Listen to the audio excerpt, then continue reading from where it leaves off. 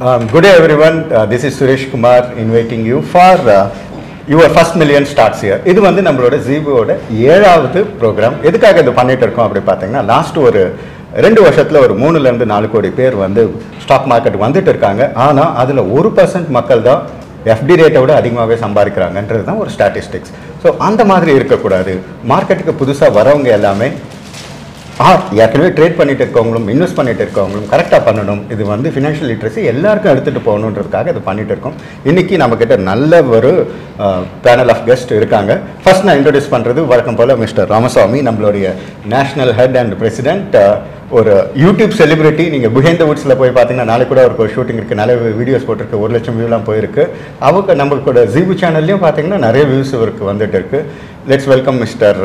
Ramaswamy, YouTube celebrity and national president. Please, அதுக்கப்புறம் mister Ramasamy நீங்கள் மற்றவங்களெல்லாம் பண்ணணும், வெல்கம் பண்ணணும். ஸோ மிஸ்டர் சங்கர் கணேசன், இவரை பற்றி நம்ம ஒன்று சொல்லணும். இவ்வளோ நாள் நம்ம பேசிகிட்டு இருப்போம், அட்வைஸ் பண்ணுறவங்களா நம்ம பார்த்துட்டு இருந்திருப்போம். ஆனால் ட்ரேடிங் அட்வைஸ் கொடுக்குறவங்களா பார்த்துட்டு இருப்போம். ஒருத்தர் அவருடைய சொந்த பணத்தை போட்டுட்டு ரொம்ப நல்லா சக்ஸஸ்ஃபுல்லாகவே ஒரு ட்ரேடிங் ஸ்ட்ராட்டஜி வச்சு பண்ணிட்டு இருக்காரு. அவர்கிட்ட நிறைய விஷயங்கள் நம்ம கற்றுக்க இருக்குது. கண்டிப்பாக அதை தொடர்ந்து பாருணும். அவரை பற்றி சொல்லணும்னா அவர் ஒரு ஆண்டர்பிரனர். இப்பயும் அவர் ஆண்டர்பிரனர் தான் சொல்கிறார், இண்டஸ்ட்ரியலிஸ்ட்னு சொல்லலை, ஆண்டர்பிரனர் தான் சொல்கிறாரு. 40 இயர்ஸ் அவருக்கு எக்ஸ்பீரியன்ஸ் இருக்குது. அந்த பிளாஸ்டிக் அசோசியேஷனோட ஹெட் அதுவும் இருக்கார். பிளாஸ்டிக் இண்டஸ்ட்ரியில் நிறைய அவர் பண்ணியிருக்காரு. அவர் ஒரு 3 crore rupees போட்டுட்டு நல்ல ப்ராஃபிட்டபுளாக ட்ரேட் பண்ணிட்டு இருக்காரு. சரி, அவர் சொல்கிற என்ன விஷயங்கள்ன்றது நீங்கள் கண்டிப்பாக கவனித்து கேட்கணும். மிஸ்டர் ராமசாமி, அவரை வெல்கம் பண்ணுங்கள் please. Mister Shankar Ganesan sir, welcome sir. Welcome. உங்களுடைய நிறைய ட்ரேடர்ஸ் இதை பார்ப்பாங்க, அவங்களுக்காக நீங்கள் கண்டிப்பாக இந்த கேள்விகளுக்கு பதில் சொல்லணும். நிறைய கேள்விகள் உங்களை கேட்க போகிறோம், நிறைய கேள்விகளும் வரும். அதுக்கப்புறம் மிஸ்டர் பத்மநாபன், அவர் பார்த்தீங்கன்னா he is a CFP. Next நம்மளோட ஸ்பீக்கர் பார்த்தீங்கன்னா அவர் ஒரு சிஎஃப்பி. அவர் என்ன சொல்கிறது, ஐம் சாரி, அவர் இதுவரைக்கும் 48 crore உருவாக்கி இருக்காரு. அவரோட மிஷன் என்னன்னு கேட்டிங்கன்னா 1000 crore நான் உருவாக்கணும் அப்படின்றது அவரோட மிஷனாக வச்சுட்டு இருக்காரு. அவரோட மோட்டோ ஃபினான்ஷியல் லிட்ரஸியை ஸ்ப்ரெட் பண்ணணும் அப்படின்றது எங்களோட மோட்டோவும் அதுவாக தான் இருக்குது. இவர் 1000+ மோர் தென் 1500, பட் சொல்கிறது என்னென்னா 1000 கிளைண்ட்ஸ்க்கு மேலே அவர் அட்வைஸ் பண்ணிட்டு இருக்காரு. 225, ஒன்றுமில்லை ரெண்டுமில்லை 225 கோடி அவர் மேனேஜ் பண்ணுறாரு கிளைண்ட்டோட போர்ட்ஃபோலியோ. ப்ளீஸ் அவரை வெல்கம் பண்ணுங்கள். அவருக்கு ப்ளீஸ் மிஸ்டர் ராமசாமி வெல்கம் பண்ணுங்கள். நிறைய கேள்விகளை கேட்கலாம். Welcome sir. Please sir. இந்த ஃபஸ்ட்டு கேள்வி வழக்கம் போல் மிஸ்டர் ராமசாமி உங்களுக்கே கேட்குறோம். வழக்கமான கேள்வி தான், எதுக்காக இது பண்ணுறோம், ஏன் மக்கள் இதை பார்க்கணும், என்ன அவங்களுக்கு இதில் கிடைக்கும்? நம்ம ரெகுலராகவே சொல்லிட்டு இருக்கோம், your first million starts here. இங்கேருந்து தொடங்குங்க. உங்கள் ஃபர்ஸ்ட் மில்லியன் அச்சீவ் பண்ணுறதுக்கு இந்த இடம் சரியான இடம் அப்படிங்கிறத நிறைய பேர்கிட்ட கொண்டு போய் சேர்க்கணுங்கிறக்காக இந்த ப்ரோக்ராம் நம்ம பண்ண ஆரம்பித்தோம். நமக்கு வர ரெஸ்பான்ஸ் பார்த்தா கொஞ்சம் ஆச்சரியமாகவே இருக்குது. கேள்விகளும் அது கூட ஃபாலோ அப்பும் ரொம்ப நல்ல ஆச்சரியத்தை கொடுக்குறதுனால தான் இப்போ நம்ம வேரியஸ் ஃபீல்டில் டொமைனில் இருக்கிற எக்ஸ்பர்ட்ஸையும் நம்ம கூப்பிட்டு பேச ஆரம்பிச்சிருக்கோம். ஜீபுவோட மெயின் மோட்டிவ் என்ன அப்படின்னா ஃபினான்ஷியல் லிட்ரஸி. நம்ம இன்னைக்கு எப்பயுமே ஒரு விஷயம் சொல்கிறது உண்டு, நம்ம ஒரு ஃபர்ஸ்ட் ஏர்னிங் நம்ம பண்ணுறதுக்கு நம்ம எவ்வளோ நம்ம லைஃப்பை ஸ்பெண்ட் பண்ணுறோம், கிட்டத்தட்ட ஒரு 23 வருஷம் படிக்கிறோம். 23 வருஷம் இல்லை, ஒரு 20 வருஷம் படிக்கிறோம் அப்படி வச்சுக்கலாம். 20 வருஷம் படிச்சுட்டு தான் நம்ம 20 வருஷத்தை இன்வெஸ்ட் பண்ணி தான் ஃபர்ஸ்ட் ஏர்னிங்ஸை எடுக்கிறோம். அப்போ அந்த ஃபர்ஸ்ட் ஏர்னிங்ஸை எடுத்த பிறகு அதை நம்ம எவ்வளோ வைஸா க்ரோ பண்ணணும் அப்படிங்கிறத இன்னைக்கு யாருக்குமே தெரியறது இல்லை. நம்ம அந்த எஜுகேஷன்லையும் இது சொல்லிக் கொடுக்கப்படுறதே இல்லை. ஸ்கூல்லையோ காலேஜ்லையோ நம்ம ஃபினான்ஷியல் லிட்ரஸியை பசங்களுக்கு சொல்லிக் கொடுக்குறதே இல்லை. ஒரு சில ஃபேமிலி நான் ரொம்ப ஆச்சரியமா பார்த்துருக்கேன். ஒரு சில ஃபேமிலியில் அவங்க குழந்தைங்களுக்கு இதை சொல்லிக் கொடுக்குறாங்க. எப்படி சொல்லிக் கொடுக்குறாங்க அப்படின்னா, சேவ் பண்ணும், உனக்கு கிடைக்கிறத ஃபர்ஸ்ட் சேவ் பண்ணு அப்படிங்கிறத சொல்லிக் கொடுக்குறாங்க. அது ட்ரெடிஷ்னலாக ஒரு சில ஃபேமிலியில் மெயின்டைன் பண்ணிட்டே இருக்காங்க. அதனால அந்த சேமிப்பு பழக்கம் ஒரு சில குழந்தைங்கள்ட்ட நல்லா இருக்கு. அவங்கள பார்த்தீங்கன்னா இந்த கம்பேரிசன் எடுக்கும்போது மொதல் ஜாபுக்கு வர்ற ஒரு பையனும், அதாவது இந்த சேவிங்ஸை பத்தி தெரியாம மொதல் ஜாபுக்கு வர ஒரு பையனும், சேவிங்ஸை பத்தி சொல்லி கொடுத்து வளர்த்த ஒரு பையனும் ஃபர்ஸ்ட் ஜாபுக்கு வந்தோடனே அவங்களோட கேரக்டரிஸ்டிக் என்டையரா டிஃப்ரெண்டா இருக்கு. இவன் லாவிஷா ஸ்பெண்ட் பண்றது தான் ரொம்ப ஆசையா நினைக்கிறான். ஆனா அவன் என்ன நினைக்கிறான் அப்படின்னா, இதை எப்படி இன்னும் மல்டிப்ளை பண்றது அப்படிங்கறத நினைக்கிறான். சோ அப்ப இது எங்க ரொம்ப முக்கியத்துவம் பெறுது அப்படின்னா, ஃபினான்ஷியல் லிட்ரஸியை நம்ம படிக்கும் போதுல இருந்தே சொல்லிக் கொடுக்க ஆரம்பிக்கணும் அப்படிங்கிறது நம்ம கண் கூட தெரியுது. இது ஜீபோட இனிஷியேட்டிவ் இதுல எதுக்காக அப்படின்னா, நாம சுரேஷே வந்து இப்போ ரெகுலரா நிறைய காலேஜஸ்க்கு போய் கிளாஸ் எடுத்துட்டு இருக்காரு. ரீசன் பிஹைண்ட் தட் அப்படின்னா, we need to spread financial literacy. So your first million starts here அப்படின்னா, எந்த ஜாப்ல வேணாலும் நீங்க போய் ஒரு மில்லியன் earn பண்ண முடியும். ஆனா இங்க அதை எவ்வளவு ஈஸியா earn பண்ண முடியும் அப்படிங்கறத எல்லார்கிட்டையும் கொண்டு போய் சேர்க்கறது தான் எங்களோட நோக்கமா இந்த ப்ரோக்ராமை நாங்க பண்ணிட்டு இருக்கோம். Okay, thanks Ram. இதோட பெட்டராக யாரும் சொல்லியிருக்க முடியாது. சார், ஃபஸ்ட்டு கேள்வி உங்களுக்கான கேள்வி. நீங்கள் வந்து லேட்டாக தான் ட்ரேடிங்க்கு வந்தீங்க இல்லைங்களா சார்? கொஞ்சம் லேட்டாக தான் ட்ரேடிங்க்கு வந்தீங்களா இல்லை முதல்லேருந்தே வந்துட்டீங்களா? எது வந்து உங்களை நீங்களே வந்து ரொம்ப ஒரு சக்ஸஸ்ஃபுல் ஆண்டர்பிரனர் ஓகேங்களா? நீங்கள் நல்லாவே இண்டஸ்ட்ரியலிஸ்டாகவும் இருக்கீங்க. எதுக்காக ட்ரேடிங் வந்தீங்க? உங்களோட எக்ஸ்பீரியன்ஸ் இவ்வளோ நாள் எப்படி இருக்கு? நான் வந்து தொழில் தான் செய்யணும்னு சொல்லிட்டு ஆரம்பத்தில் இருந்தே என்னுடைய கோலாக இருந்தது. Okay sir. அதனால் வந்து தொழிலை வந்து ஆரம்பித்து நிறைய பிரச்சனைகளை சந்தித்து நான் நல்லா வளர்ந்தேன். அந்த நேரத்தில் எனக்கு ஆடிட்டராக இருந்தவர் என்ன சொன்னார்னா, அவர் வந்து ஒரு குஜராத்தி. சார், இந்த மாதிரி வந்து குஜராத்தில் ஒரு கம்பெனி ஆரம்பிக்கிறாங்க. அது வந்து அப்போல்லாம் வந்து உங்களுக்கு தெரியும், ஒரு 20 வருஷத்துக்கு முன்னாடியெல்லாம் இந்த ஐபிஓ எப்படி வரும்னா, நம்ம அப்ளை பண்ணணும். அப்ளை பண்ணால் ஒரு 1000க்கு அப்ளை பண்ணால் 50 100 தான் கிடைக்கும். 10 ரூபா தான் அப்போ வந்து அதுக்கு மேலே வைக்க முடியாது. அந்த மாதிரியான ஒரு சூழ்நிலை இருந்த சமயத்தில் அவர் வந்து டைரெக்டாகவே அலாட்மெண்ட் பண்ணுறாங்க. சார், உங்களுக்கு வந்து ஒரு 5000 ஷேர் வாங்கி தரேன், 10,000 ரூபா ஷேர், இது 10 ரூபா ஷேரு முக மதிப்பு, அது வந்து இன்னும் 2 ரூபா கம்மியாக வாங்கி தரோம் 8 ரூபாய்க்கு அப்படின்னு சொன்னார். எனக்கு அதெல்லாம் ஒன்றும் தெரியாதப்பா, இல்லை நல்ல ப்ராஜெக்ட் அது அப்படின்னு. சரின்னு நான் 5000 ஷேர் வாங்கினேன். அப்புறம் அவர் இன்னொரு 5000 ஷேர் கொடுக்குறேன்ட்டாங்க, வாங்கிக்கிறீங்களான்னு. சரி வாங்கிக்கிறேன்பா, சரி ஒரு இன்வெஸ்ட்மெண்ட்டு மாதிரி இருக்கட்டுமேன்னு தான் வாங்கினேன். 10,000 ஷேர் வந்து 80,000 ரூபா கொடுத்து வாங்கினேன். அவரும் வந்து ஒரு 20,000 30,000 ஷேர் வாங்கினார். அந்த ப்ராஜெக்ட் என்னென்னா, அந்த கம்பெனி பேர் வந்து பரோடா கார்பன் கம்பெனி பேர். அவங்க என்ன ப்ராஜெக்ட் பண்ணுறாங்கன்னா, நம்ம ஊரில் இந்த வைக்கல் இருக்கு இல்லையா, அந்த வைக்கலை வந்து எடுத்து அதை சுட்டு கறியாக்கி அந்த கறியை வந்து விற்கிறாங்க. நான் சொன்னேன், இதெல்லாம் ஒரு ப்ராஜெக்டா? இது எனக்கு ஒன்றும் புரியலப்பா, இதெல்லாம் எப்படி சக்ஸஸ் ஆகும்? இல்லை நல்லா போகும் அப்படி இப்படின்னாரு. சரி, நீ சொல்கிற, ஒரு ஆடிட்டர் சொல்கிறாரு சொல்லிட்டு வாங்கிட்டேன். அது வந்து ஒரு 14 16 18 ரூபா வரைக்கும் போச்சு. அப்போ நான் வித்துற போகிறேன், இந்த இதை வித்துட்டு போதும், எனக்கு 10 ரூபா கிடைக்குது. 8 ரூபாய்க்கு வாங்கினா 10 ரூபாய்க்கு கிடைக்குது. 10,000க்கு 10 ரூபான்னா 1 லட்ச ரூபா கிடச்சிடும், போதும். இல்லை இது வந்து 30 ரூபாய்க்கு மேலே போகிறதுக்கு வாய்ப்பு இருக்குது, எனக்கு கேள்விப்பட்டேன். இல்லைப்பா, எனக்கு வந்து நம்பிக்கை இல்லை, எனக்கு போதும், இந்த லாபம் போதும், நான் இதில் வந்து வெளியில் வந்துடலான்னு இருக்கேன். ஏன்னா எனக்கு வந்து அதில் வந்து நம்பிக்கை இல்லை, அந்த ப்ராஜெக்டில் நம்பிக்கை இல்லை, அதனால் நான் கொடுத்துடலான்னு. அவர் வந்து சரி உங்கள் விருப்பம்னு சொல்லிட்டு அது 18 ரூபாய்க்கு நான் கொடுத்துட்டேன். அதுக்கப்புறம் என்ன ஆச்சுன்னா, அது கொஞ்சம் கொஞ்சமாக 14 12 அப்படின்னு குறைஞ்சி வந்து கடைசியில் 2 ரூபாய்க்கு வந்து நின்றுது. 2 ரூபாய்க்கு நின்று சொன்னதுல அவர் என்கிட்ட வந்து சொன்னார், என்னப்பா நீ ஒன்றுமே தெரியாதுன்னு சொன்னேன், இப்போ பார்த்தா வந்து நீ வந்து நான் சொல்லி நீ லாபம் சம்பாதிச்சிட்ட, நான் ஒரு 30-40,000 ஷேரை வாங்கினேன், என்ன இப்போ 2 ரூபாயில் வந்து நீ இது என்ன வச்சுக்கலாமா, நீ இதை விற்கலன்னா இதுவும் போயிடும், நீ வித்துடு என்ன. நான் அவர் வித்துட்டு வந்தார். இது எனக்கு என்ன ஒரு மனசுல தோணுச்சுன்னா, நம்மளால வந்து கணிக்க முடியுது இந்த ப்ராஜெக்ட் வந்து சக்சஸ் ஆகுமா. நான் இப்போ இன்னைக்கு நடக்கிற ஒரு விஷயத்தையும் நான் இதெல்லாம் இதோட ஒரு இணைச்சி பார்க்க விரும்புகிறேன். எப்படின்னா, இன்னைக்கு இருக்கக்கூடிய இந்த நியூ ஏஜ் கம்பெனிஸ்ன்றாங்க இல்லைங்களா, நிறைய கம்பெனி இப்போ வந்து 2000 ரூபா வந்து 500 ரூபா 300 ரூபான்னு இருக்கு. அதே மாதிரி இந்த கிரிப்டோ, அதாவது ஒரு நான் வந்து ஒரு தொழில் செய்யறதுனால ஒரு தொழில் வந்து இந்த தொழில் எப்படி வரும்ன்றதை என்னால் கணிக்க முடியுது, அவ்வளோதான். ஓகே, வேற எனக்கு ஒன்றும் ஷேர் மார்க்கெட்டை பற்றிலாம் ஒன்றுமே தெரியாது. இப்போ கூட என்ன கிரிப்டோவில் எவ்வளோ பேர் ஒன்று பண்ண சொல்லுவாங்க, நான் ஒரே ஒரு வார்த்தை தான் உங்களுக்கு கேட்பேன், சரிப்பா கிரிப்டோவில் பண்ணுறேன் நான், இதனுடைய அண்டர்லையிங் அசட் என்ன சொல்லுன்னு. அது யாருமே சொல்ல மாட்டாங்க.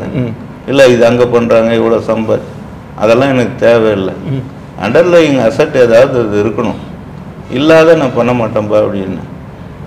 அந்த மாதிரி ஒரு அந்த ஜென்ரல் நாலேஜ் தான். வியாபாரத்தில் வந்து நம்ம வந்து இது வருமா வராதான்னு ஒரு பகுத்தறிகிற ஒரு உணர்வு தான். இதுதான் என்னுடைய ஆரம்பம். மற்றபடி நம்ம ஒன்றும் யாரும் நமக்கு சொல்லி கொடுக்கல, ஒன்றும் செய்யலை. ஓகே, இதே மாதிரி தான் வந்து அதில் அதே மாதிரி இன்னொரு அனுபவமும் ஒரு வேடிக்கையான அனுபவம். எங்கள் தொழில் பிளாஸ்டிக் கம்பெனி இது. அதில் வந்து கெம்பிளாஸ்ட்னு ஒரு கம்பெனி இருக்கு. அந்த கம்பெனி வந்து பிவிசி ரெசின் தயார் பண்ணுறாங்க. அதே மாதிரி தான் அதுவும் வந்து இன்னொரு ஆடிட்டர் சொல்லி தான் அதுலேயும் ஒரு 20,000 ஷேர் நான் வாங்கினேன். நான் அது வாங்கி என்ன பண்ணேன், எனக்கு அந்த மேனேஜ்மெண்ட் மேலே நல்ல நம்பிக்கையும் இருந்தது. அந்த ப்ராடக்ட்டும் நல்ல ப்ராடக்ட். ஏன்னா வந்து இந்தியாவில் அது வந்து ரொம்ப ஷார்ட்டேஜான ப்ராடக்ட். நான் அந்த லைனில் இருக்கேன். ரெண்டாவது வந்து அது இம்போர்ட் ஆகுது நிறையா. 90% இம்போர்ட் ஆகுது, 10% தான் இங்கே இதுவாகுது. அது வந்து நான் வந்து ஒரு 13 ரூபாய்க்கு வாங்கினேன் அது அந்த நேரத்தில். அது என்ன ஆச்சு, அவங்க மேட்டூரில் ஒரு பிளான்ட் இருக்குது அவங்களுக்கு. அதுக்கப்புறம் கடலூரில் ஒரு பிளான்ட் ஆரம்பித்தாங்க. அது என்ன ஆயிடுச்சுன்னா என்வரன்மெண்ட் ப்ராப்ளத்தினால அது வந்து சுப்ரீம் கோர்ட் வரைக்கும் போயிட்டு அந்த பிளான்ட் நின்று போச்சு. ஆனால் கேஸ் நடந்தது. அது என்ன ஆயிடுத்து, 10 ரூபா, 8 ரூபா, 6 ரூபா, 4 ரூபான்னு வந்துடுது. அப்போ எங்கள் ஆடிட்டரே அதை விற்றுருங்கன்னாரு. எனக்கு மேனேஜ்மெண்ட் மேலே நம்பிக்கை இருக்குது, அருமையான மேனேஜ்மெண்ட், அவங்க ஏமாற்ற மாட்டாங்க அப்படின்னு நான் நம்பிக்கிறேன். இது ஒரு பெரிய ப்ராஜெக்ட், அவங்க எல்லா பர்மிஷன் வாங்கி தான் செய்கிறாங்க. கொஞ்சம் லேட் ஆகுமே தவிர கண்டிப்பாக இது ஸ்டார்ட் ஆகும்னு நினைக்கிறேன். அதனால் நான் லாஸுக்கு கேட்கும்ல இருந்துட்டு போட்டேன், அது பார்த்துக்கலான்னு. அந்த கேஸில் அவங்க ஜெயிச்சாங்க, அந்த இதை ஸ்டார்ட் பண்ணாங்க. அதுக்கப்புறம் அவங்க போனஸ் ஷேர் கொடுத்தாங்க, எல்லாம் பண்ணி அது வந்து ஒரு 36 ரூபாய்க்கு விற்றுது. அவங்களே வந்து என்கிட்ட வந்து, ஏன்னா அவங்க ஒரு நல்ல இடத்துல தான் சொன்னாங்க, நஷ்டம் ஆகிட போகுது, நம்ம சொல்லி வாங்க சொன்னோம், இவர் இதுவாகிட போகுது, இந்த நஷ்டத்தோட போயிட்டோன்னு. இதெல்லாம் தான் எனக்கு வந்து ஓகே, ஓரளவுக்கு நம்ம கெஸ் பண்ணதுக்கு முடியுது. இது ஒரு கம்பெனியை எப்படி வேல்யூவா இல்லையா, ஒரு ஷேர்ன்றது வந்து வேல்யூ சம்மந்தப்பட்டது தானே. இதுதான் மக்களுக்கு அந்த புரிதல் இல்லாதனால தான் நிறைய பிரச்சனை வருது சார். சரிங்க சார், இது ஒரே கேள்வி, இதோட ஃபாலோ அப் கேட்குறேன். இந்த பரோடா கார்பன் இது எந்த வருஷத்தில் நடந்தது? இது வந்து ஒரு 1985ல இருக்கு. அப்பா 1985ல அந்த 1 லட்சம் ரூபாய் நீங்க அவர் ஆடிட்டர் சொன்னாருன்னு இன்வெஸ்ட் பண்ணிருக்கீங்க, பரவாயில்ல. அப்ப பாத்தீங்கன்னா எவ்வளோ 85ல நான் அதை படிச்சுட்டேன் சார். பெரிய விஷயம் சார், ரொம்ப நல்ல விஷயம் சார். இப்போ பத்ராவத் சாருக்காக நம்ம கேள்விக்கு, உங்களுக்கு வந்து எதனால நீங்க ஃபினான்ஷியல் லிட்ரஸியில வந்து உங்களோட மோட்டோவே வந்து ஃபினான்ஷியல் லிட்ரஸி சம்பந்தமா வச்சிருக்கீங்க, அது என்னன்றதும் சொல்லிடுங்க. எதுக்காக அது ரொம்ப அவசியம்? அதை சொன்னீங்க, இந்தியா இண்டிபெண்டன்ஸ் ஆயிடுச்சு 75 இயர்ஸ்ன்னு சொல்லிட்டு அதுக்கப்புறம் சொல்ல வரதுக்குள்ள நம்ம வேற பேசிட்டோம். ஸோ அதை பற்றி ஃபர்ஸ்ட் நீங்கள் ஆரம்பிங்க சார். இப்போ வணக்கம், thanks for the opportunity. First of all வந்து 75 இயர்ஸ் ஆஃப் இண்டிபெண்டன்ஸ் நம்ம வந்து ஓரளவுக்கு லிட்ரேட் எல்லா இடத்துலையும். இன்ஃபேக்ட் கேரளா வந்து ஃபுல் லிட்ரேட் அப்படிங்கிறாங்க, தமிழ்நாடு வந்து ஓரளவுக்கு இது. அண்ட் லிட்ரஸி லெவல் வந்து it is keep increasing. But financial literacy அப்படின்னு பார்த்தீங்கன்னா அது ஒன்றுமே இல்லை, almost 0 are very very Hartley, ஏதாவது ஒரு இன்சிக்னிஃபிகண்ட்டாக தான் இன்றைக்கி இருக்குது. இன்றைக்கி மக்களுக்கு நிறைய பேருக்கு இருக்கக்கூடிய ப்ராப்ளம் வந்து பார்த்தீங்கன்னா because of money. So many problems இருந்தால் கூட மணி ரிலேட்டட் ப்ராப்ளம் வந்து மோர் தென் 95% நம்ம வச்சுக்கலாம். இந்த 95% மணி ரிலேட்டட் ப்ராப்ளத்துக்கான காரணம் வந்து என்ன அப்படின்னதுன்னா, மிஸ்டர் ராம் முன்னாடியே சொன்ன மாதிரி ஸ்கூலில், காலேஜில், யூனிவர்சிட்டியில் அல்லது ஒர்க்கிங் என்விரான்மெண்ட்டில் எங்கேயுமே வாட் இஸ் மணி, அந்த மணி எப்படி மேனேஜ் பண்ணணும் அப்படிங்கிறது எங்கேயுமே சொல்லித்தரதில்லை. இப்போ அது சொல்லித்தராததுனால என்ன ஆகுதுன்னா, நம்ம வந்து படிக்கிறோம், அவர் சொன்ன மாதிரி 20 வருஷம் படிச்சுட்டு at the age of 23 when you are getting 30,000 40,000 rupees per month அப்படின்ன உடனே all along you are getting money from your parents. ஏதோ வாங்கின சமயத்தில் திடீர்னு மணி வந்ததுன்னா நமக்கு அதை வந்து எப்படி ஹேண்டில் பண்ணுறதுன்னு தெரியல. அப்போ என்ன பண்ணுறோம், அந்த பியர் ப்ரெஷரில் எல்லோரும் என்ன பண்ணுறாங்க, உடனே நம்மள ஒரு ஐஃபோன் வாங்கு, அதுக்கப்புறமா ஒரு பைக் வாங்கு, இன்னும் கொஞ்சம் இது வந்துச்சுன்னா ஒரு வீடை வாங்குறது. ஸோ இந்த மாதிரி வந்து என்னென்னா நமக்கு வந்து என்ன தேவைன்னு நமக்கு தெரியறதில்ல. நம்மளுடைய ஃப்ரெண்ட்ஸு இந்த பியர் குரூப் என்ன பண்ணுறாங்களோ அந்த மாதிரி பண்ணுறாங்க. ஸோ இதுதான் வந்து பார்த்திங்கன்னா ஃபஸ்ட்டு ஸ்டெப் ஃபார் டிஸ்ட்ரக்ஷனுக்கு வந்து இதுதான் காரணம். அப்போ வந்து என்னென்னா, நான் இன்ஃபேக்ட் நிறைய பேர்ட்ட சொல்லுவேன், யாராவது ஒரு இன்வெஸ்டர் என்கிட்ட வந்தாங்கன்னா, சார் உங்களை நான் 10 வருஷத்துக்கு முன்னாடி மீட் பண்ணியிருக்கணும். இந்த 10 வருஷத்துக்கு முன்னாடி meet பண்ணியிருக்கோங்கிறது it is of no use. நான் என்ன சொல்லுவேன்னா இன்டர்ன் திருப்பி நான் என்ன சொல்லுவேன்னா ஃபர்கெட் அபவுட் 10 வருஷத்துக்கு முன்னாடி இது. அட்லீஸ்ட் உங்களுடைய பசங்க நெக்ஸ்ட் ஜென்ரேஷன் இருக்காங்க இல்லையா, அவங்கள வேலைக்கு சேர்ந்த உடனே என்கிட்ட கொண்டு விடுங்க. நான் இந்த சென்ஸ் என்ன மாதிரி இருக்கக்கூடிய financial consultant, mutual fund distributor, அவங்கள்ட்ட கொண்டு போனீங்கன்னா அவங்க வந்து என்ன சொல்லுவாங்கன்னா மணியோட இம்பார்ட்டன்ஸ் இதெல்லாம் வந்து அவங்க டீச் பண்ணுவாங்க. ஸோ தட் வந்து அவங்க அவர் சொன்ன மாதிரி 2 பேர் ஒருத்தர் வந்து எந்த மணி இருந்தாலும் இப்போ என்னன்னா இந்த மோடில் வந்துட்டீங்கன்னு வச்சுக்கோங்களேன், பணம் வந்ததுன்னா முதல்ல எப்படி சேவ் பண்ணணும் அதுக்கப்புறமா தான் இது பண்ணுவாங்க. சரி ஃபார் எக்ஸாம்பிள் நான் ஒரு சின்ன ஒரு எக்ஸாம்பிள் சொல்கிறேன். எல்லாரும் ஃபாலோ பண்ணக்கூடிய ஃபார்முலா என்னென்னா earning minus spending equal to savings. இங்கே என்ன ஆகுதுன்னா earning minus spending. Most of the time earning minus ஸ்பெண்டிங்கிறது spending வந்து ஏர்னிங்க்கு ஈக்குவலாக இருக்குது அல்லது எக்ஸீட் ஆகுது. அப்படின்னா சேவிங்ஸ் வந்து ஆல்வேஸ் அ கொஸ்டின் மார்க். அப்போ ஓகே இதை எப்படி என்கவுண்டர் பண்ணுறது? Very very simple. Earning minus saving equal to spending. இது வந்து ஈஸியானா ஈஸி கிடையாது, பட் அது வந்து பாசிபிள்னா டெஃபினட்டாக பாசிபிள். ஸோ இந்த சின்ன விஷயத்தை ஏன்னா இதை டெமான்ஸ்ட்ரேட் பண்ணுறதுக்கு பாருங்க, ஒருத்தர் வந்து 1 லட்ச ரூபா சம்பாதிக்கிறாருன்னா இவ்வளோ நாளாக அந்த 1 லட்ச ரூபா என்ஜாய் பண்ணிட்டு இருந்தவர் நாளைக்கு வந்து ஒரு ஹோம் லோன் அப்படிங்கும்போது ஆட்டோமேட்டிக்கலாக என்ன ஆகுதுன்னா 1 lakh வில் பிகம் 50,000 rupees, 50,000 ரூபாய் இஎம்ஐக்கு இது பண்ணுறோம். அப்போ இவ்வளவு நாளாக 1 லட்ச ரூபாயில என்ஜாய் பண்ண ஆளு நெக்ஸ்ட் மந்த்லேருந்து 50,000 ரூபாய்க்கு பண்ணணும். அப்போ என்ன அவர் கான்செப்ட் அங்கே ஃபாலோ பண்ணுறாருன்னா அந்த சேவிங்ஸ் இருக்கு இல்லையா, அதாவது என்ன சொல்லுவோம்னா when you consider saving also part of the expenditure then only you will save. Otherwise வந்து என்னன்னா சேவிங்கிறது வரவே வராது. ரொம்ப அருமையான பாயிண்ட்ஸ். ஸோ என்னுடைய அப்ஜெக்டிவ் வந்து என்னன்னா இந்த ஃபினான்ஷியல் லிட்ரஸி வந்து மோர் அண்ட் மோர் பீப்புள் கொஞ்சம் கொஞ்சமாக என்னால் முடிஞ்ச அளவுக்கு நான் வந்து பண்ணிட்டு இருக்கேன். ஸோ இப்போ நீங்கள் வந்து Zebu is doing a wonderful job so that at least I have the opportunity to share my thought process. So இந்த மாதிரி விஷயம் வந்து நிறைய பேருக்கு ரீச் ஆகும்போது டெஃபினட்டாக அந்த ஃபினான்ஷியல் லிட்ரஸி இருந்ததுன்னா அவங்களால ஏர்ன் பண்ண முடியும். அந்த ஏர்ன் பண்ணுறதுனால they have a quality of லைஃப்பை லீட் பண்ண முடியும். ஸோ டெஃபினட்டாக that leads to financial freedom. Okay sir, ரொம்ப அருமையான. உங்களோட மோட்டோ மறுபடியும் சொல்ல முடியுமா சார்? அது financial literacy. Financial literacy towards financial freedom. Financial freedom அப்படிங்கிறது வந்து just take a minute. Financial freedom அப்படிங்கிறது வந்து it is not about money. அதாவது என்னென்னா என்கிட்ட பணமும் இருக்கணும், பணத்தோட எனக்கு டைமும் இருக்கணும். நிறைய பேர் நம்ம பார்த்துருப்போம், ரொம்ப பெரிய பணக்காரர் ஆனால் அவரை பிடிக்கவே முடியாது, அவருக்கு துளி கூட டைம் இல்லை. What is the use? புரியுதுங்களா? ஸோ அதே சமயத்தில் சில பேருக்கு they have all the time in the world, அவங்கள்ட்ட பணம் கிடையாது. ஸோ இந்த ரெண்டுத்தையும் மேட்ச் பண்ணணும். அப்போ வந்து என்னென்னா வாட் இஸ் ஃபினான்ஷியல் ஃப்ரீடம் அப்படின்னதா இருந்ததுன்னா I should have a money for my needs. வாண்ட்டுக்கு வந்து யார்கிட்டையுமே பணம் கிடையாது, என்னுடைய தேவைக்கான மணி எனக்கு இருக்கணும்.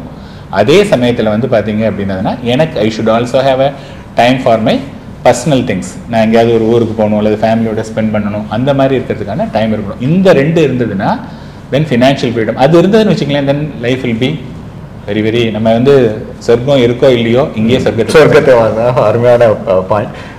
இதுதான் எங்களோட நிலைப்பாடும். சரி, பணம் கண்டிப்பாக தேவை, தேவையான அளவுக்காக இருக்கணும். அதை நோக்கி தான் நம்ம ஃபஸ்ட்டு கோலாகவே இருக்கணும். ஒரு ப்ரொஃபஷனல் ஒரு ஒர்க்கர் எம்ப்ளாயி யாராக இருந்தாலும் சரி. இப்போது நிறைய பேர் வந்து இதில் கேள்விகள் கேட்டுட்டு இருக்காங்க. ஸோ ஒருத்தர் கேட்குறாரு, இது சந்தோஷமாக இருக்குது, இது தமிழ் லாங்குவேஜில் மட்டும்தான் இருக்கான்னு சொல்லிட்டு. Unfortunately it is right now in Tamil. We will in next editions probably we'll have English only or Hindi only such events. Okay, so சில பேர் எல்லாம் வந்து ஏதாவது பெஸ்ட் ஸ்டாக் இருக்கா அப்படின்னு சொல்லி கேட்குறாங்க. இன்ஃபேக்ட் அந்த பெஸ்ட் ஸ்டாக் இருக்கான்ற கேள்வியே நீங்கள் கேட்கக்கூடாதுன்றதுக்காக தான் இந்த மாதிரி ஈவெண்ட்டே நாங்கள் வந்து பண்ணுறது. ஏன்னா நீங்கள் அந்த ஜென்ரலிட்டிஸ் அதை பற்றி நீங்கள் கற்றுக்கிட்டாலே போதுமானது. நீங்கள் எந்த ஒரு குறிப்பிட்ட ஸ்டாக்ல தான் பணம் பண்ணணும்னு அவசியம் இல்லை. அதை நோக்கி தான் நம்ம போயிட்டு இருக்கோம். ஸோ ஏதாவது ஒரு பர்டிகுலர் ஸ்டாக்கை பற்றி நீங்கள் கேட்டிங்கன்னா அதுக்கு எங்களால் பதில் சொல்ல முடியாது. நிறைய கேள்விகள் வந்துட்டு இருக்கு. இருந்தாலும் சரி மிஸ்டர் ராமசாமி, உங்களுக்கான கேள்வி. இப்போ பார்த்தீங்கன்னா நிறைய பேர் வந்து இவர் யூடியூப் செலிபிரிட்டின்றதுனால நிறைய கால்ஸ் வந்து கேட்பாங்க. இந்த மாதிரி நான் வந்து ஃபுல் டைம், இப்போ என்கிட்ட சொல்லியிருந்தீங்க ஃபுல் டைம் ஒருத்தர் வந்து பண்ணலாமா அப்படின்றது மாதிரி ட்ரேடிங்கில் பண்ணலாமான்னு கேட்குறாங்க. அப்படின்னா பண்ணலாமா? அப்படி இருந்தால் எவ்வளோ அடிக்குவேட் கேபிட்டல் இருந்தால் ஓரளவுக்கு, ஐ மீன் நம்மளால் உறுதியாக சொல்ல முடியாது, ஓரளவுக்கு சஃபிஷியண்டாக இருக்கும். அப்படி இருந்தால் ஃபுல் டைம் ட்ரேடராக ட்ரை பண்ணலாம் அப்படின்னு நீங்கள் நினைக்கிறீங்க? இப்போ இங்க இதுல வந்து இந்த ஃபுல் டைம் ட்ரேடர் அப்படின்னா ட்ரேடிங் இஸ் அ பிசினஸ் அப்படி நம்ம ட்ரீட் பண்ணிட்டோம் அப்படின்னா நீங்க தாராளமா ஃபுல் டைம் ட்ரேடரா கண்டிப்பா வரலாம், அதுல எந்த டவுட்டுமே கிடையாது. ட்ரேடிங் இஸ் அ பிசினஸ் அப்படிங்கிறது தான் நான் போற இடங்கள்ல எல்லா இடத்துலயுமே சொல்லிட்டு இருக்கேன். ஏன்னா வந்து நம்ம கவர்மெண்ட்டே என்ன சொல்லிருச்சு, இதுல வர இன்கம் பிசினஸ் இன்கமா ட்ரீட் பண்ணி தான் நம்ம இன்கம் டேக்ஸ் லேப்குள்ளார கொண்டு வர்றாங்க. ஸோ இதுல வந்து ட்ரேடிங்கை வந்து பிசினஸா பண்ணலாமா அப்படின்னு கேட்கறவங்க என்கிட்டையும் கேட்டிருக்காங்க. நான் உங்கள்கிட்ட டைரக்ட் பண்ணியிருக்கேன். ஆக்சுவலா ரொம்ப கண்டிப்பா பண்ண முடியும். ஆனால் அடிக்குவேட் கேபிட்டல் எவ்வளவு இருக்கணும் அப்படிங்கிறது நீங்க உங்களோட மந்த்லி ஏர்னிங்ஸ் எவ்வளவா இருந்துச்சு அதை விட்டுட்டு ட்ரேடிங் பிசினஸா எடுக்க போறீங்க அப்படின்னா அந்த இன்கம் மேட்ச் பண்ணணும் அப்படின்னா அதுக்கு தகுந்த கேபிட்டலை நீங்க டெப்ளாய் பண்ற வேண்டிய கட்டாயத்துல இருப்பீங்க. சரி, இதை எடுத்த உடனே மாசமே நான் பண்ணிடலாமா சார்? நான் வந்த உடனே இப்ப நான் ஒரு வேலைக்கு போயிட்டு இருக்கேன், ஒரு 1 லட்சம் ரூபாய் எனக்கு சம்பளம் வந்துட்டு இருக்கு மாசமானா, அந்த 1 லட்சம் ரூபாய்க்கு நான் ரெகுலரா வச்சிருக்கேன். அதாவது இன்வெஸ்ட்மெண்ட்ஸ் வச்சிருக்கேன், சேவிங்ஸ் வச்சிருக்கேன், எக்ஸ்பெண்டிச்சர்ஸ் இருக்கு, எனக்கு இருக்கு. நான் சடனா அந்த 1 லட்சம் ரூபாய் வேலையை இப்பயே விட்டுட்டு நான் அடுத்த மாசத்துல வந்து ட்ரேடிங் குள்ள வந்து உட்கார்ந்துக்கலாமா அப்படின்னா அது அட்வைசபிள் கிடையாது. It is not at all advisable. என்ன பண்ணணும் ஃபர்ஸ்ட் அப்படின்னா, you should understand the depth of the market first. அதாவது ட்ரேடிங்ல இருக்கிற ரிஸ்க் பாராமீட்டர்ஸை நீங்க ஃபர்ஸ்ட் அண்டர்ஸ்டாண்ட் பண்ணிக்கணும்.